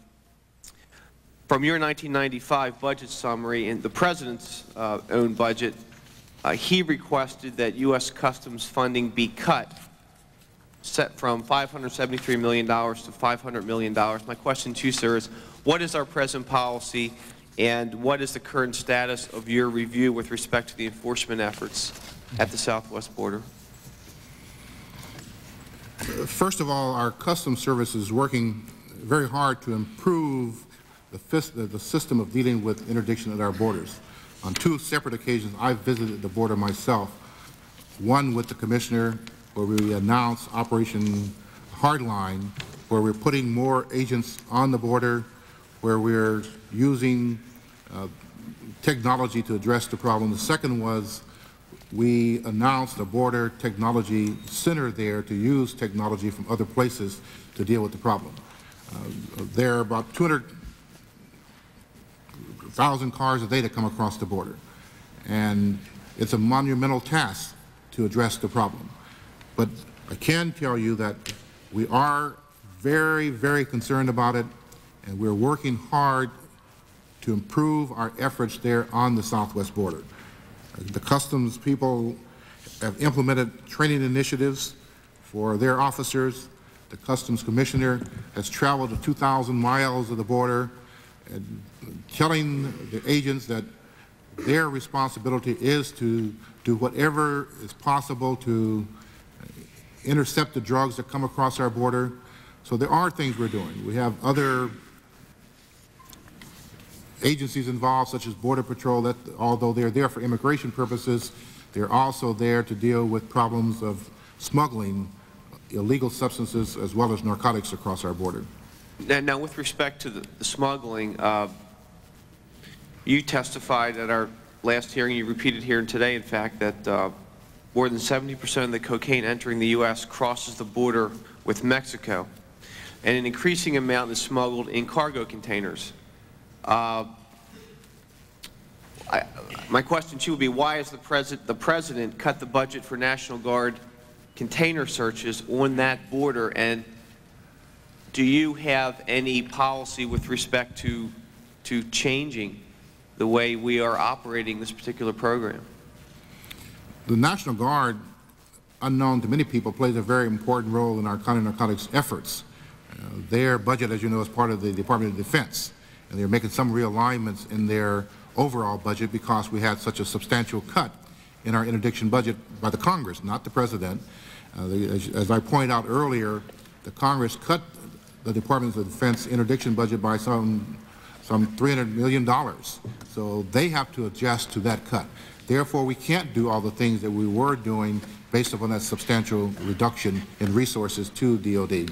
Now, is that the state of the art with respect to smuggling?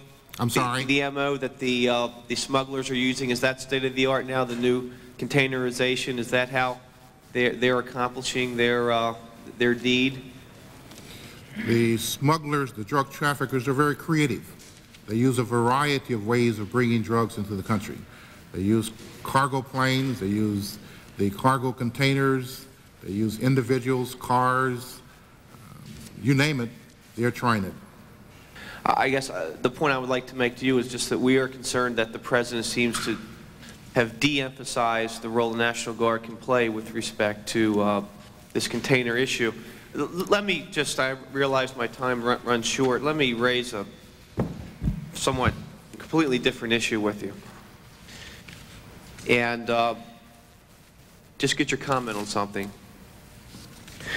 You will recall the firestorm which occurred recently when the Speaker raised a question about drug use with respect to White House staff. And Mr. Panetta criticized the Speaker for his comments and all that. And I read recently in the Washington Times that now 11 White House staffers are in a special random drug testing program because of concerns about, quote, recent drug use. And this is testimony from the Director of the White House Office of Administration, Patsy Thomason, in testimony before a Senate subcommittee. Sir, I guess my question to you would be, what's recent, what drugs are we talking about, and what's your office doing about it? Just to answer your previous question first, so we can bring closure to that. Much of the drugs smuggled across the U.S.-Mexican border will come in vehicles. I said some 200,000 vehicles cross every day. It would not be correct, Mr. Congressman, to say that the President is cutting the National Guard's budget. The Congress cut the Department of Defense budget by some $300 million. So it's not correct to say that the President is cutting the budget. To the contrary, the President is asking the Congress for funds to carry out his national drug control strategy. It's not correct to point that toward the President. In respect to your question, every testing designated position, that's our senior and sensitive positions in the executive office of the President, is covered by pre-employment and random drug testing. When I took this position, I was required to be testing prior to assuming my position. I am in the computer. I'm subject to random testing at any time. Every one of my staff is covered by the drug testing rules. The federal employment and random drug testing is required by some 428,000 federal employees who are in the senior and the sensitive positions. I believe that all federal employees should be subject to pre-employment and random testing, including the members of the Congress, people who work for the Congress. They should also be subject to the same rules that we are required to in terms of our responsibilities as parts of the administration. Sir, I agree with you, but let me revisit my question. The Speaker made a statement. The Speaker was criticized by the Chief of Staff, yet it now appears that the Speaker may have been on to something. And let me ask you specifically that about the statement by Ms. Thomason concerning recent drug use by White House staffers. My question to you, sir, is how recent, what drugs, and what is your office doing about it? My office is a policy office. I do not administer drug tests. That's handled by another agency, so I don't have an answer to your question. Thank you. I think the problem here is, though, if we are going to lead by example, the White House has to lead by example, as we do as well. And I'd certainly agree with your idea and recommendation that we all be drug tested. I would recommend that those who work for the Congress also be subject to drug testing. Absolutely. Just as those who work in the executive office of the President. This is maybe, you know, I think it's very hard to put out a very strong just say no to drugs if at the top, and by the top you've got 11 people, if that's in fact the case, that we've got a problem right at the White House, then it's very hard for you to put your message out. I'd like to refer now and recognize Peter Blute from Massachusetts. Peter.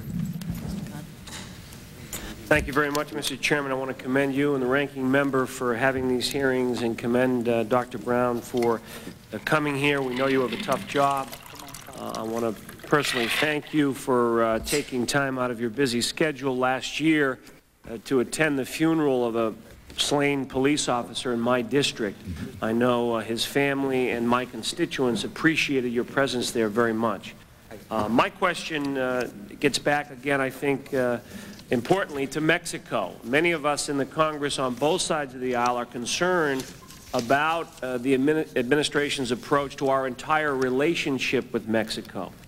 I was one of those in a bipartisan way that opposed the North American Free Trade Agreement, for example, because of our concern about the Mexican government. We were concerned about their veracity, about their very integrity. And as we now know, they were not straightforward with us about the value of their peso, for example, with disastrous results. And I believe that you can't disconnect the financial relationship that a country has with another country and the law enforcement relationship. In less than or a little over a year and a half after NAFTA was passed, we read in the Washington Post that Mexico, for decades a key transshipment point for cocaine entering the United States, has expanded its role over the past year as a clearinghouse for worldwide drug shipments and money laundering with the active help of business leaders and government officials. And part of the reason that the drug organizations have been so successful is that they devote tens of millions of dollars in profits for payoffs to Mexican government and law enforcement officials. My question relates to the North American Free Trade Agreement. There are indications that the eased access for Mexican trucking has increased contraband, increased the flow of illegal drugs across the Mexican-U.S. border. And I wanted to ask you, observing this over the last year or so, to what extent has NAFTA inadvertently increased drug flow from Mexico to the United States?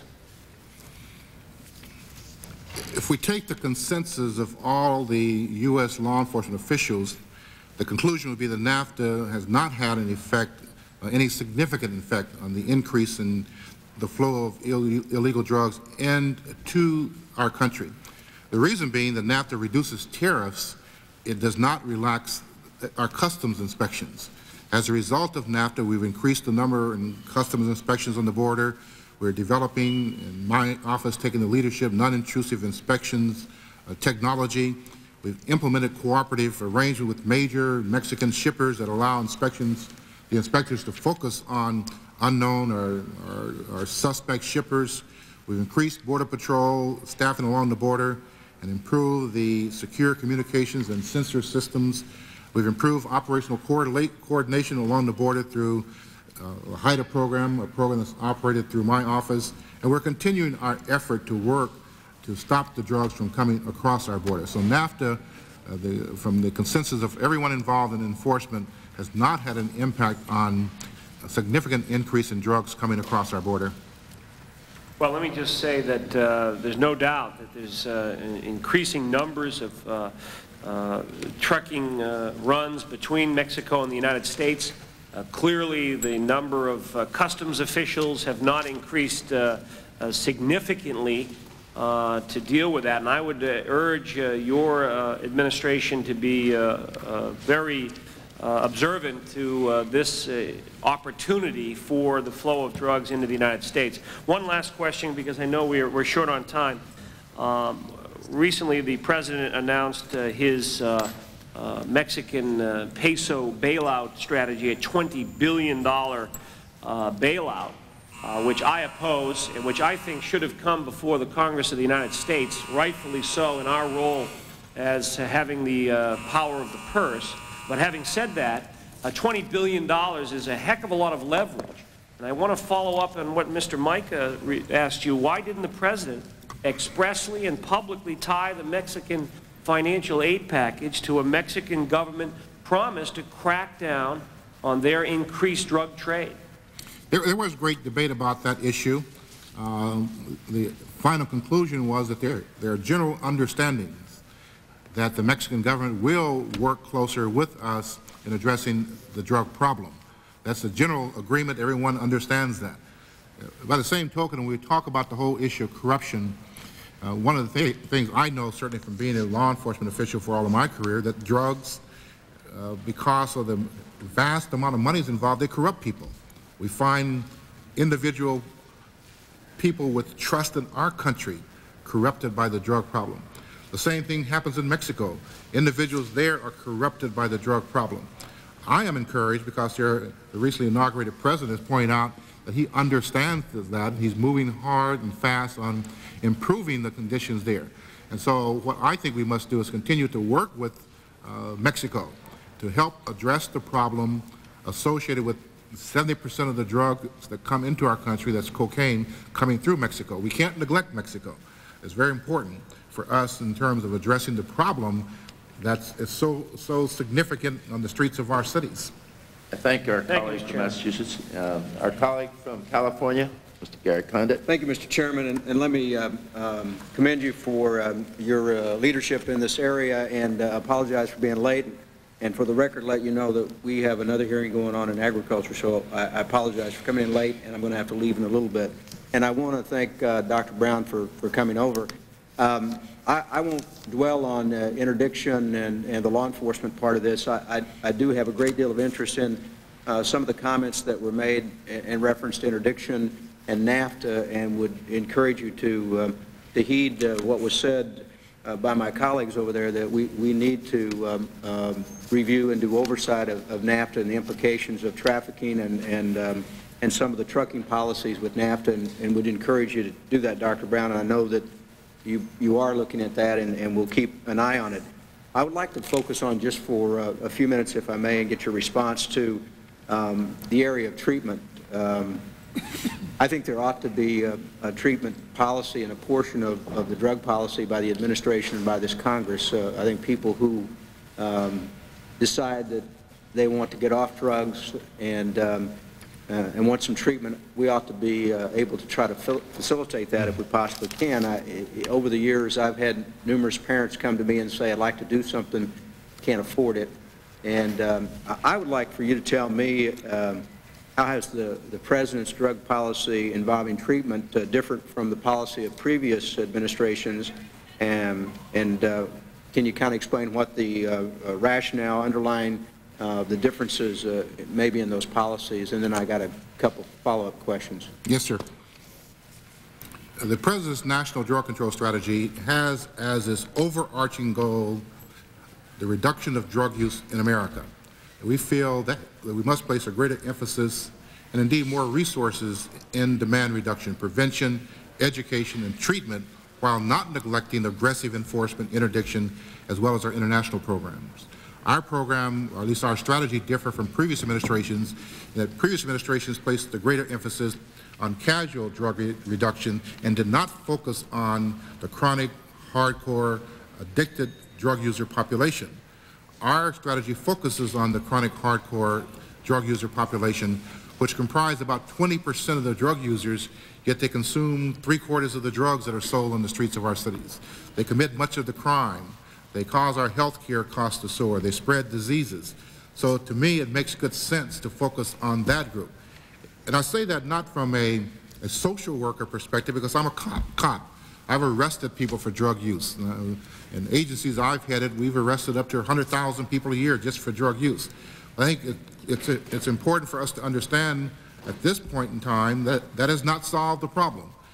Therefore, we must do what the President proposes to do in the strategy, is to provide more resources for treatment. California, for example, in 1992, the state of California invested $209 million in treatment for 1 year.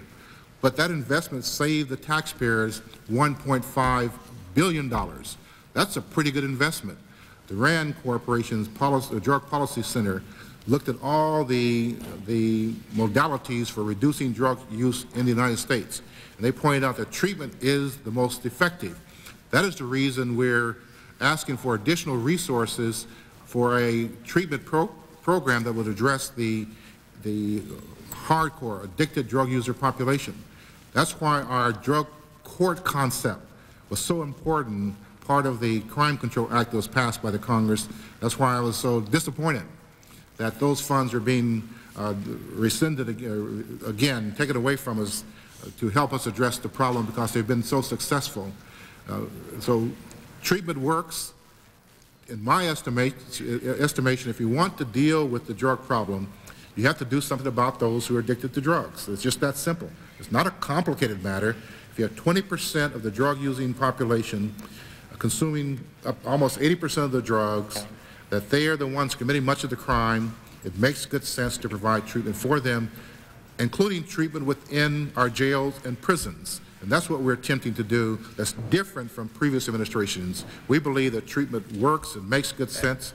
It's not only good drug policy, it's good crime policy, it's good health policy, it's basically good economic policy. Congressman, would you yield just for a minute on something that's pertinent? Absolutely, Mr. Chairman. Thank you very much, Mr. Chairman. Mr. Chairman, I also serve on the Judiciary Committee, and I feel that I should point out that the crime bill as passed by the House of Representatives puts potential funds for drug courts in block grants to states and communities, and if they wish to, they can spend even more money on drug courts than is in the crime bill that passed in 1994. Thank you, Mr. Chairman. Thank you. Mr. Chairman, if I may, I think Dr. Brown summarized the differences very well, and I think he dealt with what we hear sometimes, the criticism of treatment, and it's causing an increase in casual use, and I appreciate that very much. I'd like to focus, maybe you can be more specific in the areas of the criminal areas such as prison rehabilitation and treatment.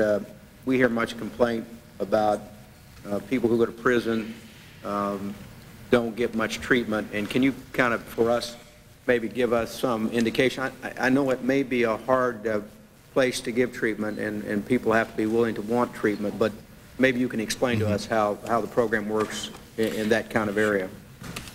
The majority of the people that we arrest have a substance abuse problem. So logically, we should do something about that problem before releasing them back to society. Historically, we have not. They've been arrested, serve their time, and go back on the streets in the same, if not a worse condition than when they went in. We think that's wrong policy. And as a result of that, there are funds in the Crime Control Act for treatment within our jails and prisons. We know also from empirical research that coercive treatment also works. And so placing one in a treatment program while they're in jail or prison will bear positive results for the individual, but most important also for society. I've had a chance to even visit therapeutic community prisons where a whole prison is set up for rehabilitation of the drug offenders. I think that holds great promise. Again, it's logical if you have the majority of the people who are committing crimes, being arrested, and going to our jails and prisons have a substance abuse problem. Just makes good sense to do something about that problem prior to releasing them back to the streets of our cities. That's part of our national drug control strategy, and I'm very pleased that at least the changes made by the Congress or the House and the Crime Control Act did not take back those funds for treatment within the criminal justice system. If I may follow up, and I'm sorry, Mr. Chairman, but Dr. Brown, can you be specific and give me an example of the kind of treatment that, that we get in prison? Do you have a 12-step program, something similar to that? And who do you contract with? I visited treatment programs in county jails, and to describe one in the state of Arizona I visited, where the inmates there would go through the 12-step program, group counseling, as well as looking at other issues that may have caused them to get into the problem of drug use to begin with, such as vocational training. One of the major elements that I hear from those who are in treatment that it helps them improve their self-esteem. The drug users did not consider themselves to be very important people. So addressing that, addressing their vocational training is very important. In Texas, I visited a prison where the whole prison is ran by a non-governmental agency, but it's a therapeutic community. And I've sat in on their sessions, their group sessions. But in addition to the counseling, the 12-step program, there are also programs there to deal with the problems that got the person into difficulty to begin with. Many of them are dropouts, and therefore they have GED training.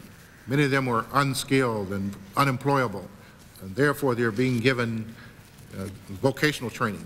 And then aftercare is also an important part of that. It would not be effective to provide treatment within the prison system when they would go back into the same environment and fall into the, if you would, the same traps that got them into difficulty to begin with. So aftercare is important. So treatment follows a whole range. You have on the one extreme, you can have therapeutic communities in a prison. On the other extreme, you can have just counseling groups, the 12-step program or similar programs. Do you think at this time we have an appropriate balance between treatment, interdiction, law enforcement, et cetera? We have about 1 million people in this country that we know need and can benefit from treatment that are not being served by the funds we have available. So treatment is underfunded. For the current fiscal year, we asked for $355 million for our hardcore drug treatment initiative. We got $57 million, far less than we need. And so we need to do more in treatment for the long range. If we want to really get a handle on solving the drug problem, we have to deal with individuals who are the addicted drug users and get them off of drugs. Thank you, Dr. Brown. Mr. Chairman, thank you very much. I wanted to focus on treatment, but I don't want Dr. Brown or anyone else in the room to get the impression that I'm not interested in interdiction. I know that you guys covered that before I got here. I think that we need to have a balance of interdiction, treatment, and involvement in law enforcement. And I do appreciate your efforts, Dr. Brown. This is an awesome task that you have before you, but it's a very important task to this country and to our success as a country, and I appreciate your efforts and I appreciate you being here. Thank you, Mr. Chairman. I might add, just in closing on your question or your last statement, that the President's 1995 National Drug Control Strategy is comprehensive. We deal with aggressive enforcement with FBI, DEA, agents being up to par in terms of our budget requests. We have, at least we had, prevention monies in our Safe and Drug-Free Schools programs. Hopefully the Senate will use this wisdom and restore those funds. Interdiction is still a very important, will always be a very important part of what we do. In addition to that, our international program. So it is comprehensive, but we do also believe that the ultimate answer has to be to get people to stop using drugs. No demand, no supply. I'd like to recognize our colleague from Indiana, Mark Satter. Thank you, Dr. Who's been Brown. very patient, incidentally. Thank you. Thank you, Dr. Brown, for coming again today.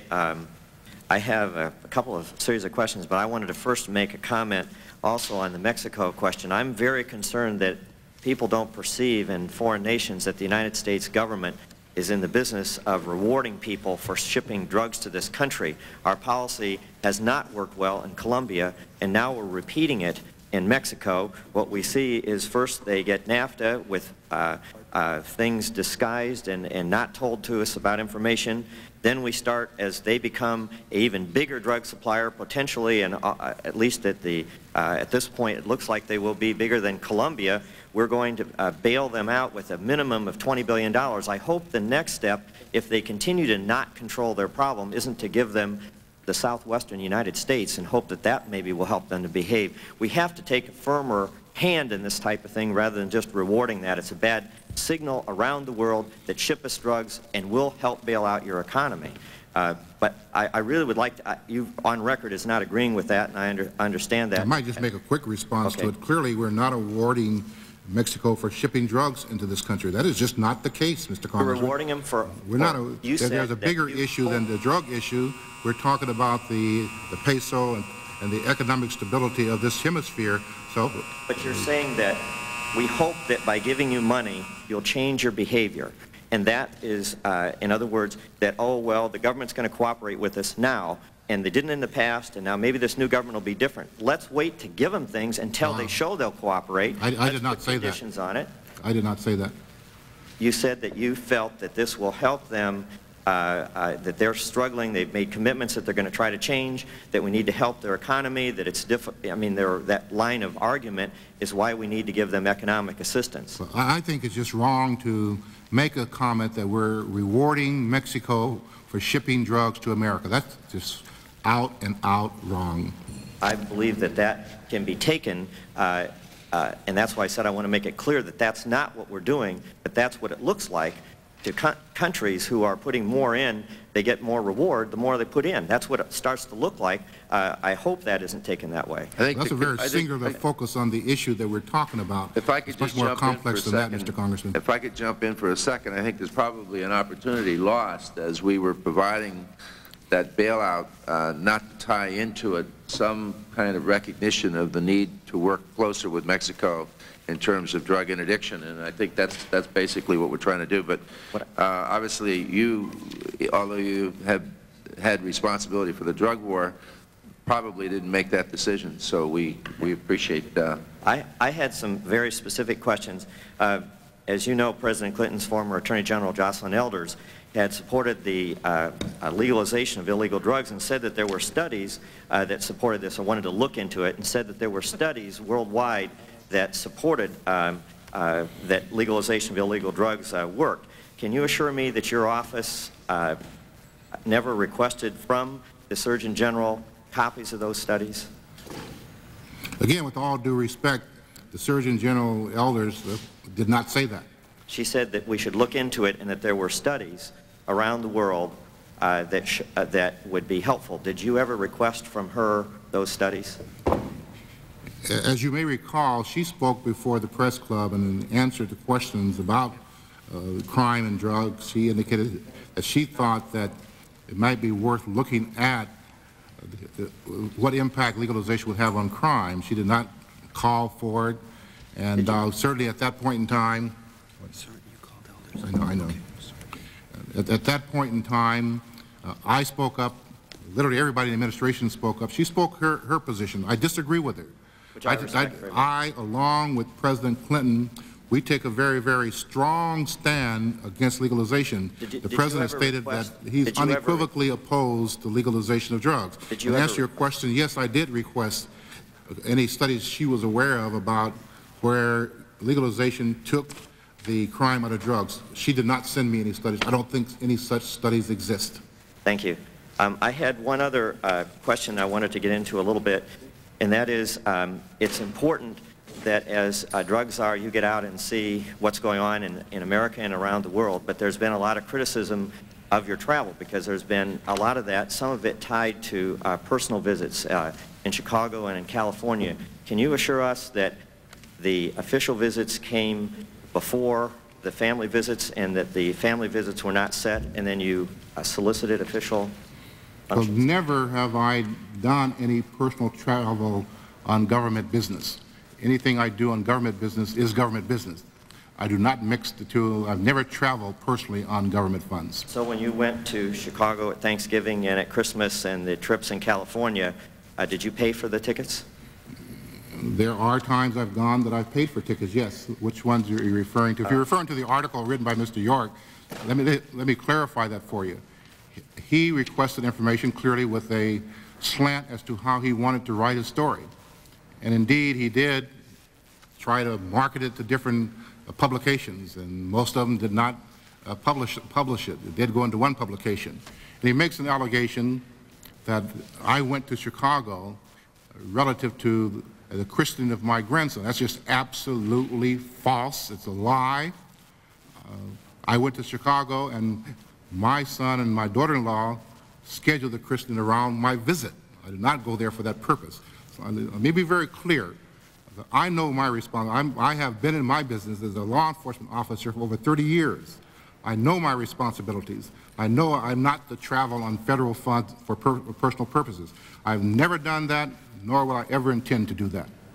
And I find it awkward to ask the questions, but part of our awkward to have to answer the questions. It's our responsibility to at least follow up when an allegation like that is made. And one of the questions I have is that can you assure us, as you have in general terms, that in specific terms that you said the christening in December of that year, also in the 3 trips to California, that you did not solicit the public events after knowing you wanted to visit family or friends? Mr. Congressman, I do not have to solicit any public events to go any place in this country. I can't do all the requests that are asked of me. I have never solicited an event to go visit any place for any personal purposes. The article that was written is off base, it's wrong, it's false. Never have I in my career violated the trust that's been bestowed upon me. Okay, thank you. Congressman, Micah, if you'll hold for a second, I want to refer to Mrs. Thurman, and then we'll get back to you. Thank you, Mr. Chairman. I need to go back to this issue of values clarification and what's being done with this money. I might ask this chairman, particularly since we do have letters that have been written to either members or to this committee as they were referred to, that I certainly would like to have an opportunity to have those particular governors that's names and or programs were mentioned to respond. I'm outraged by the fact that we might see some of these dollars being spent for less than what they were intended to be spent. That might in fact have a purpose and a reason why we have an increase in this country, that these monies have not been used. However, I would agree with Dr. Brown on the other side of it that I don't think we should throw out those programs that are working well and that have worked. In fact, if anything, maybe we ought to look at those programs to make them a model to be used in those states that obviously have not used those monies correctly. And with that, I might suggest that I am a little confused by the questioning on that, since we've made it very clear over the last couple of weeks anyway that we wanted to provide flexibility to the states and to the local governments to make those decisions. And in fact, in some cases, giving them some much as 20–25% discretionary dollars in those dollars that are being block granted back to states. So, and I don't know that I've seen much in the legislation that has proven for that accountability. So I just might suggest to you that maybe we ought to look at that as we pass these pieces of legislation. I personally have been to some of these programs in fact, in the school system that my children are in, and have walked for drug-free society. Have done those walks, have been with those students, and have found them to be very encouraging. In fact, it is the one time that I have seen a strong partnership between our law enforcement, our school system, and our students, along with our teachers. I know the state of Florida has in fact used these funds, has distributed them to the local school boards, and in our local school boards we've actually had participation on advisory councils that was set up to move it from the state perspective and into our communities. Dr. Brown, maybe you can suggest to us, in fact, if that is happening in other parts of the country, and I would like to have an opportunity for you to talk a little bit more about some of those successful programs. But with one caveat, let me suggest to you that I was a teacher for 9 years in the 70s. Seems like a long time ago, and I agree it probably was, when values clarification was the big issue. I haven't heard values clarification mentioned in a school curriculum for probably about even before I left the school system. So I would like, maybe you to give us some ideas of the kinds of things that you're seeing out there that have been successful with our students, and how we can continue, if we were able to keep those funds, to make those programs even more a part of those communities, and how we might bring partnerships in with our business communities who are in fact would be the recipients of vandalism, crime, and everything else, and how we can help with strengthening those programs. Your observation is correct. The funds go to more than just the drug education. It's the Safe and Drug-Free Schools program, so it also deals with crime. Let me just give you an example from randomly picked, the state of New Hampshire, the Department of Education. Good choice. Is that like random testing? Which says funds are used for prevention, curriculum development and instruction, after-schools program, homework assistance for at-risk youth, teacher training and effective discipline practice, parent education programs, early intervention services for youth who are actively using alcohol, other drugs, tobacco, prevention campaigns, youth leadership, on and on. But the conclusion is that if funds are deleted, the above listed programs will end. There are simply no other funds available in our state for school-based prevention programs to ensure safe and drug-free schools. I can go on. There's a whole list from throughout this country which would tell the same story, that these funds are used for curriculum development, teaching young people to deal with conflict without resorting to violence, helping those who are using tobacco or alcohol or drugs, making sure that teachers are properly trained so that they can help the young people. And the irony of it is that if these programs are taken away, just as the Department of Education in the state of New Hampshire has concluded, if these funds are deleted, then these programs will end because states just simply do not have the money to carry them on. I visited, as I said before, many of these programs, and I've seen firsthand how young people can get up and articulate ways whereby they will avoid using drugs based upon what they've seen. I've seen programs in schools where young people are conflict resolution monitors, keeping problems from emerging in the schools by working with other people who are their peers. I've seen teachers who are very articulate in talking with their young people about the dangers of drug use.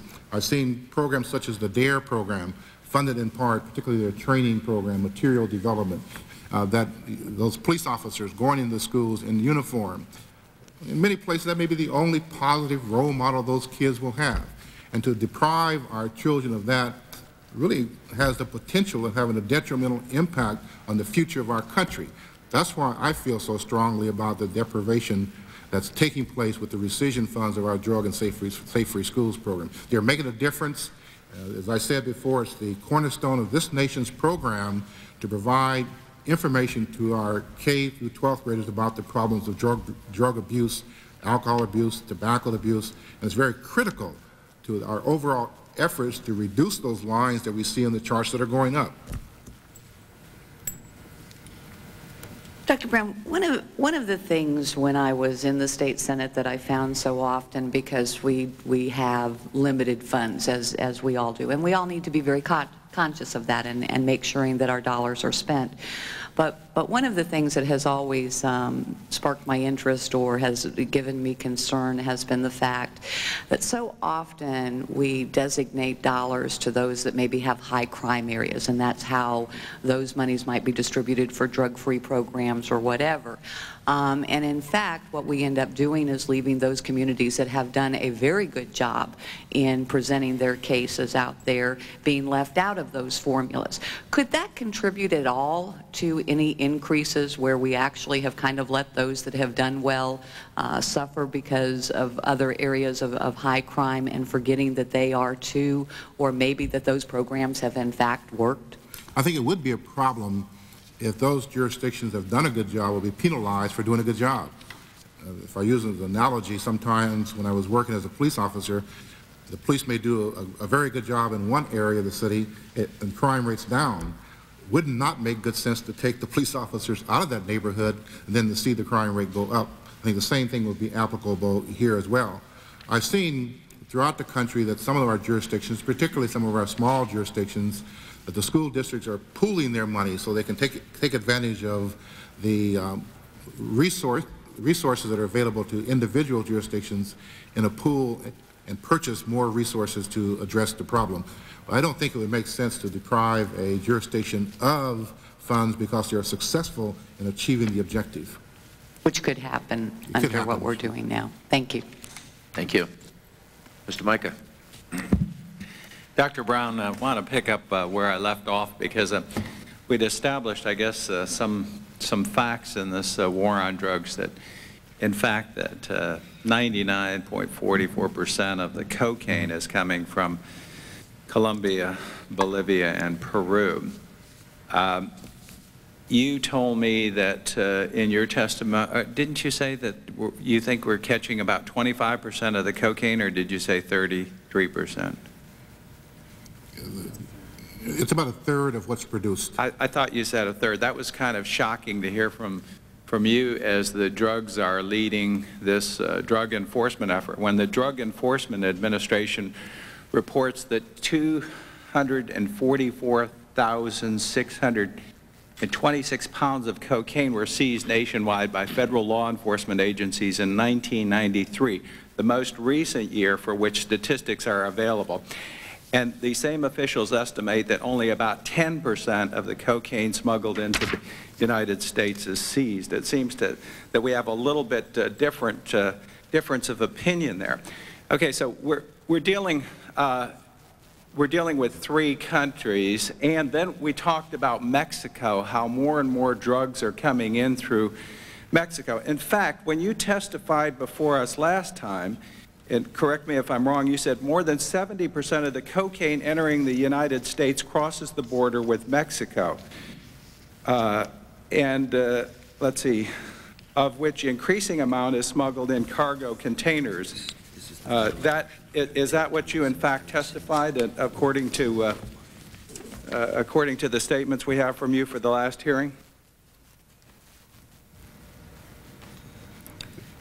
Would you repeat the question component there, please? Well, again, you said, again, your quote is more than 70% of the cocaine entering the United States crosses the border with Mexico, of which increasing amount is smuggled in cargo containers, end quote. Yes, sir. Words of, okay. Now, so we've had a really disastrous policy with the people in South America. And I attended the Summit of Americas, and I'll get back to this in just a second.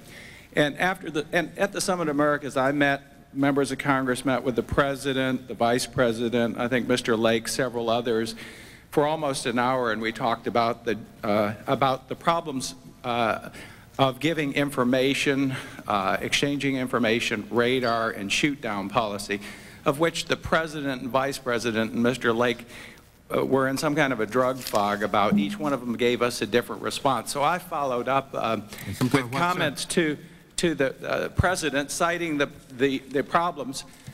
In fact, sent him a copy of some of the comments from some of the attendees. And let me read from President Fujimori of Peru. Fujimori assailed U.S.-led efforts against cocaine, including providing funds to South American law enforcement agencies promoting crop substitution and eradication problems. I remind them, the hemispheric leaders, that the anti-drug strategy has been a disaster. This is how he described our policy, the President of Peru. Are you aware of again, one of these leading 3 countries saying these remarks about our policy? Let me just go back to one of your previous questions about the seizures. I pointed about a third of the cocaine seized. That's worldwide. We seize over a little over 100 metric tons in this country, but a third seized worldwide. When we talk to the leaders in other countries, they don't always share our perspective on the drug issue. Many will tell us that what we have to do is deal with the consumption problem in America. Our strategy addresses reducing the demand for drugs. Their observation is that the problem, from their perspective, exists in the United States. And thus, if there was no demand for the drugs, there would be no supply for them. I think I'm not aware of the article you're reading from. The fact is that our policy relating to shoot-down, sharing radar information and other type of drug information was in total disarray, and they were dismayed by a lack of policy in the United States, and the President of the United States, the Vice President, and Mr. Lake had no idea what was going on, I can assure you, because I was there and many other members of Congress were there and talked to them. Okay, well, we've got cocaine coming in the country. We've done nothing as far as our policy, and you've testified 70% is coming in through Mexico. We just bailed them out for $20 billion.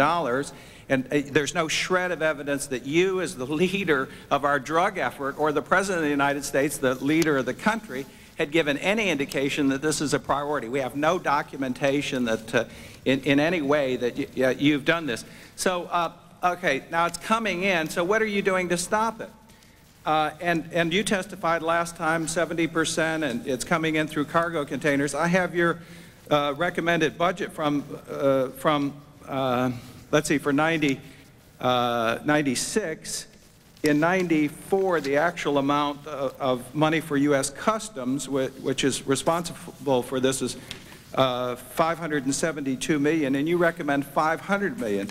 Then I look at your policy over here relating to container searches. The actual 1994 is 227,827 estimated searches, and then it's down to 209,000 is your 96 projection. Your ship days go from, again, searches is 2,268, and you're looking at doing 1,545.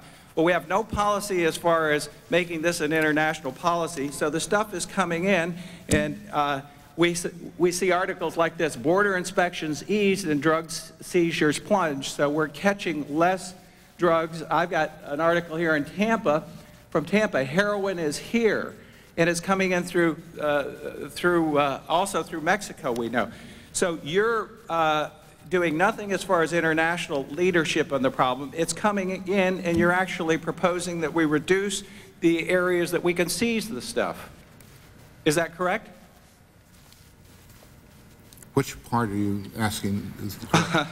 Are these figures correct? Are you actually coming to the Congress that in the President's budget, did he recommend less money for customs, and is part of your strategy to have a reduced number of container searches and ship searches?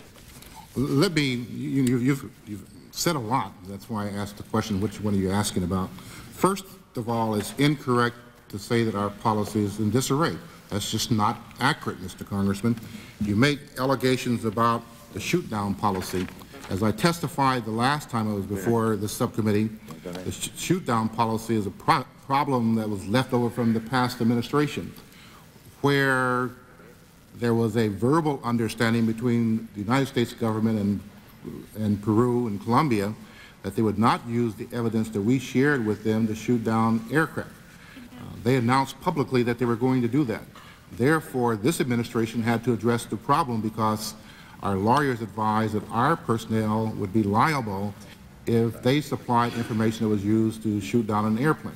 So we came to the Congress and we got the problem resolved. The President asked the Congress to pass legislation which would give him... I think that's in reverse. We went to the administration and said the policy's in disarray because I participated myself in those hearings. Well, what your observation is certainly different than mine, because I was the one who recommended to the President that he asked the Congress to change the law prior to the Congress was being involved whatsoever. I hate to move this on, but we need, the other side needs to have an opportunity Just to one final question, Dr. Brown. You know, we have some problems here, but you are the leader, and we're looking to you for leadership and some direction. So we're willing to work with you, but you have to come forward with some of these proposals and make this a priority, and some of these trade agreements and other things must be tackled, and loan agreements. You must be showing the leadership that these must be tied into this war on drugs, or we're going to fail. Thank you, Mr. Chairman. I appreciate your offer for assistance, and I will call on you for your assistance. It's not helpful to make statements that I think are provocative, that are not based on facts, to say that the President does not know what's going on. Clearly the President knows what's going on in this issue. Congressman Condon. Yes, I would like to, if I may. May disappoint Dr. Brown, but I'd like to follow up on Mr. Mica's, where he's going on this. I'd like to ask you, how much input do you have in the administration when it comes to foreign aid, foreign affairs, NAFTA, those kinds of things? Are you asked to come in and make any recommendations on how you might tie your interest and our interest in terms of drug interdiction into those policies? Frankly, I think Mr. Mica's on the right path. It is that when we do foreign aid, when we do bailout to Mexico, it is a perfect time for us to demand reciprocal policies when it comes to drug policy. It also is a perfect time for us to have prisoner exchange policies when we've not been able to do that, and frankly, I think we've missed golden opportunities to force those governments to work a little closer with us. I think the questions that Mr. Mica is putting ought to be put to Mr. Cantor and people who do foreign trade. And we did put those questions to him. And some of us who didn't support NAFTA didn't support it for some of these very reasons. We thought we ought to have tied some of these policies with it. So I want to be fair to you, Dr. Brown. I mean, I don't know how much involvement you get with the administration when it comes to those policies, but maybe you can shed some light on that. As you know, my position is the drug policy advisor to the President, so I deal with the drug issue. The drug issue is obviously tied into many other things that we do, whether it's trade, commerce, or whatever. There is a relationship. But you have the State Department that deals with the negotiations with other countries, not my office. Right. And so when we talk about the funds going to Mexico, the State Department did address that as an issue. Your area offices and your national narcotics law enforcement offices, they worked on it, and the narcotics issue was a major element of concern. But the ultimate decision was not to link narcotics with this issue at that time, but to develop some understandings that the funds that were forthcoming from the United States government, that the understanding would be that they have to also address the drug problem. So it wasn't something that was neglected, it was addressed just in a different way. Were you asked to make a recommendation on how we might tie? I was not asked to make a recommendation, but we did have conversations with those who are in State Departments addressing the issue. What would be the best avenue for us as an oversight committee in this area to make the suggestion that we ought to couple these together when possible, that we missed a perfect opportunity and we ought to do it? Now, I understand that someone somewhere made the decision not to couple prisoner exchange and drug policy with the bailout of Mexico, and obviously if you got the votes to do that, you do that. I frankly think it was unwise. I think you ought to always get something in return when you're willing to go on a limb and bail people out, something that's of value to us and to them. How best do we as a subcommittee address this issue of foreign aid, foreign policy, that I think, frankly, would help you in your task? Well, first of all, it wasn't neglected. It was addressed. The decision was the understanding that Mexico would address the drug issue. I will take the message back.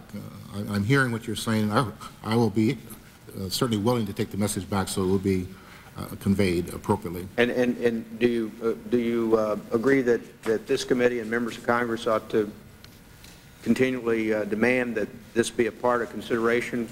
I mean, you may not agree with it, but that's probably the best way for us to... Well, certainly I'm in favor of anything that's going to help us deal with the drug problem. Right. I think we have to tie it to a lot of different things, so I would not be in disagreement with you. Pardon? Okay. You all set? Mr. Chairman, thank you. Mr. Sutter, one quick question. Yes, I have, we're the Government Oversight Committee. Part of our responsibility is to do oversight. I have one last travel question for you, and that is pursuant to the Federal Statute 31 U.S. Code 113A1, that you provide to the committee copies of the travel expense records maintained by the Office of the National Drug Control Strategy, including any records of your personal travel by any member of the office at taxpayer expense.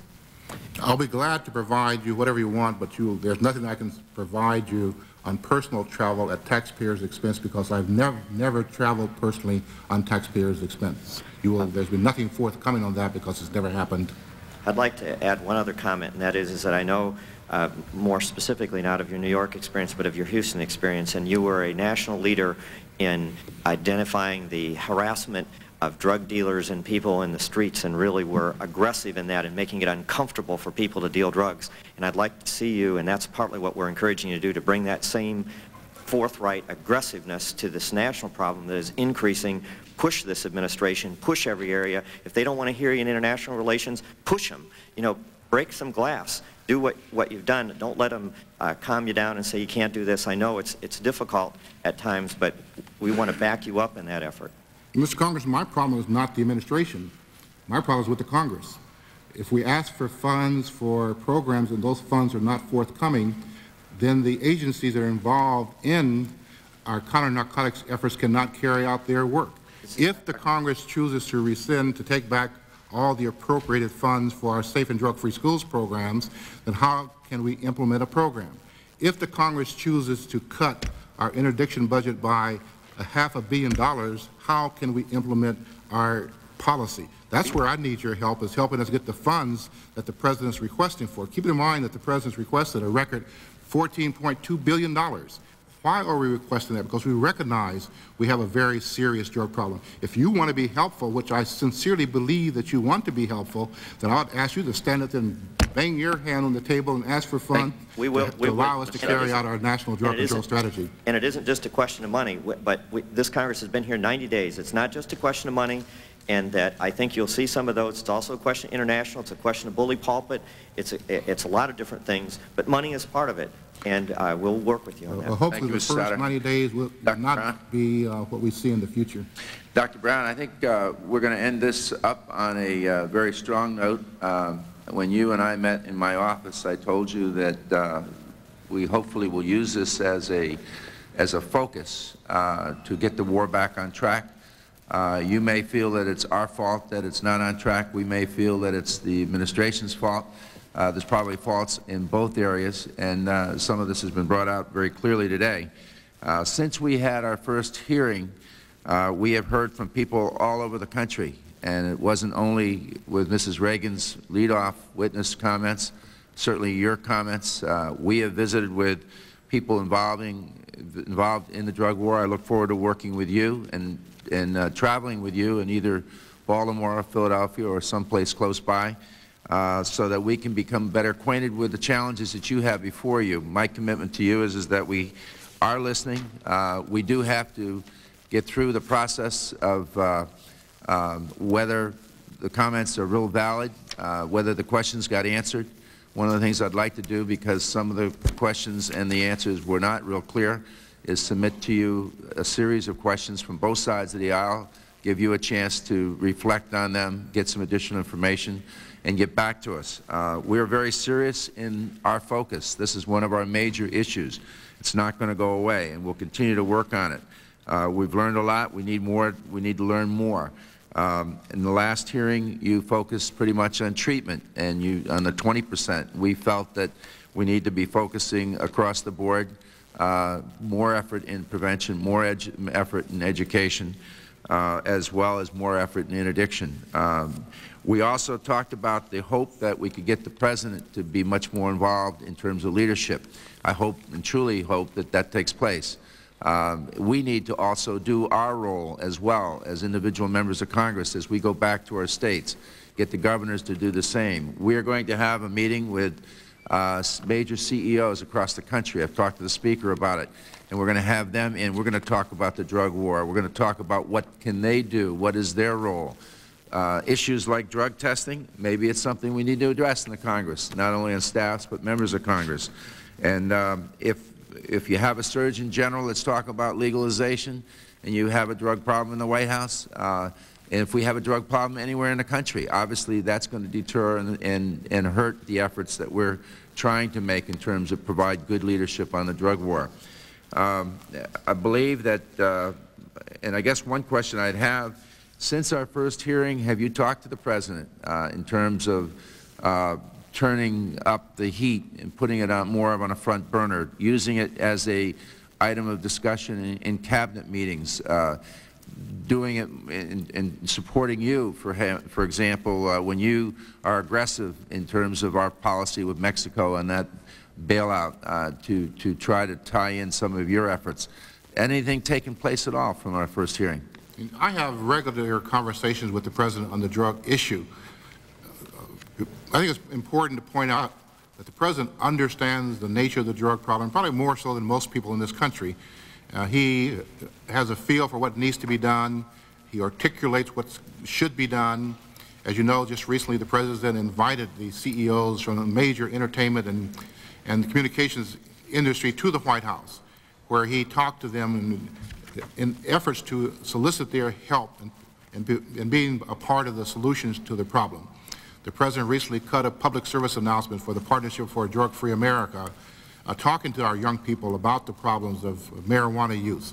The President has been in the forefront in helping to address this issue, and he will continue to be. He's committed to it. He recognizes that this is a major problem. In his estimation, in my estimation, one of the more serious domestic problems confronting this country at this point in time. He is providing leadership. He speaks out on it all the time. One of his recent radio programs was addressed solely to the issue of the drug problem. So I'm encouraged, Mr. Chairman, that you are sincere about working with us to address this problem. And I look forward to following up on the contacts made by my staff and your staff for us to go visit some sites to see firsthand what's going on. Including treatment sites, and we're going to do interdiction as well, but in business-to-source countries. And I would like to also, I think it was mentioned earlier, we need to go back to the governors. We need to go back to people involved that were responsible for the Safe and Drug-Free Schools money. If, in fact, that is as good as you have touted it and it needs to be put back in the budget, that needs to be evaluated.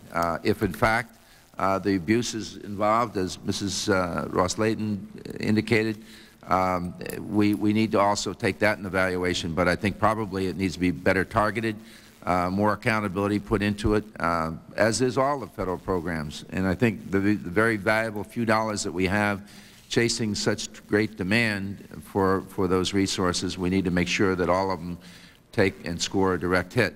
The only thing I'd like to also add is I just want to really appreciate your leadership and what you're trying to do. We would very much, as a committee, like to have the opportunity to informally meet with the President and talk about this issue. I don't know whether that is possible. If we can do that, we would be honored to do that. Again, the leadership must start. I think you seem to be the quarterback. You've got to get him to carry the ball as well as all of us to carry the ball. If we all get together, refocus this message, and start putting the resources where they're going to do the most good, then hopefully we'll be able to win this drug war. I think it's probably the number one issue facing our country. It's something that I think we need to deal with in a different way than maybe it's been dealt with in the past. I agree with you about the seriousness of the problem. As the President has said on many occasions, we're not going to be able to have the things we want in this country, family and work and community, unless we can get a handle on the drug problem. I'm also encouraged, Mr. Chairman, by your clear understanding that this is not a Republican issue, not a Democratic issue. This is an American crisis that we have to work together to resolve. I'm convinced, based on what I see throughout the nation, with the many good things that are going on in this country, that by working together and focusing our efforts on the problem, that we will make a difference. And we must make a difference for the future of our country. Thank you very much. I just need to comment just a little bit on this issue of trade, because I think that is an issue that was a very bipartisan issue in trade, and to paint the administration as being the only one who raised this issue is absolutely untrue. In fact, if I remember correctly, it was a pretty bipartisan vote, with some of us voting against it because some of these issues were not taken care of. So I want to be careful once again, in the spirit of working in a bipartisanship, that instead of pointing these fingers as we seem to be doing and focusing on the bailout, when in fact it started back as far as the passage of NAFTA, that should have been the time that the concern was. And the only concern that I saw raised at that time was by Representative Clay Shaw. In fact, this committee held a hearing on that issue of a man who had killed a niece of a constituent, and that he wanted to hold his vote for that. Not once did I hear the issue raised on what is being raised today by either side, quite honestly. So in the spirit of all of this, I think we need to keep this in a bipartisan cooperation.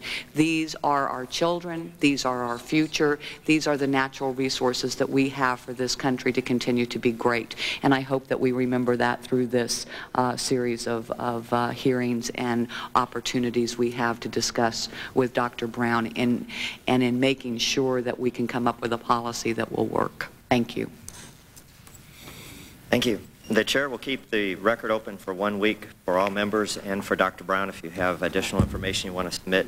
I want to thank you on behalf of the committee for your patience. You've been here longer than we estimated, and you've been very patient under some tough examining, including from myself, and I do believe it's important on this type of issue that we have bipartisan leadership, and we look forward to working with you and appreciate your cooperation.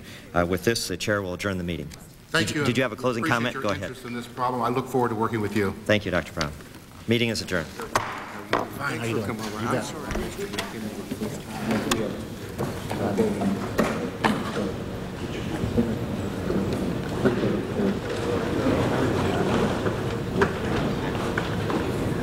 you.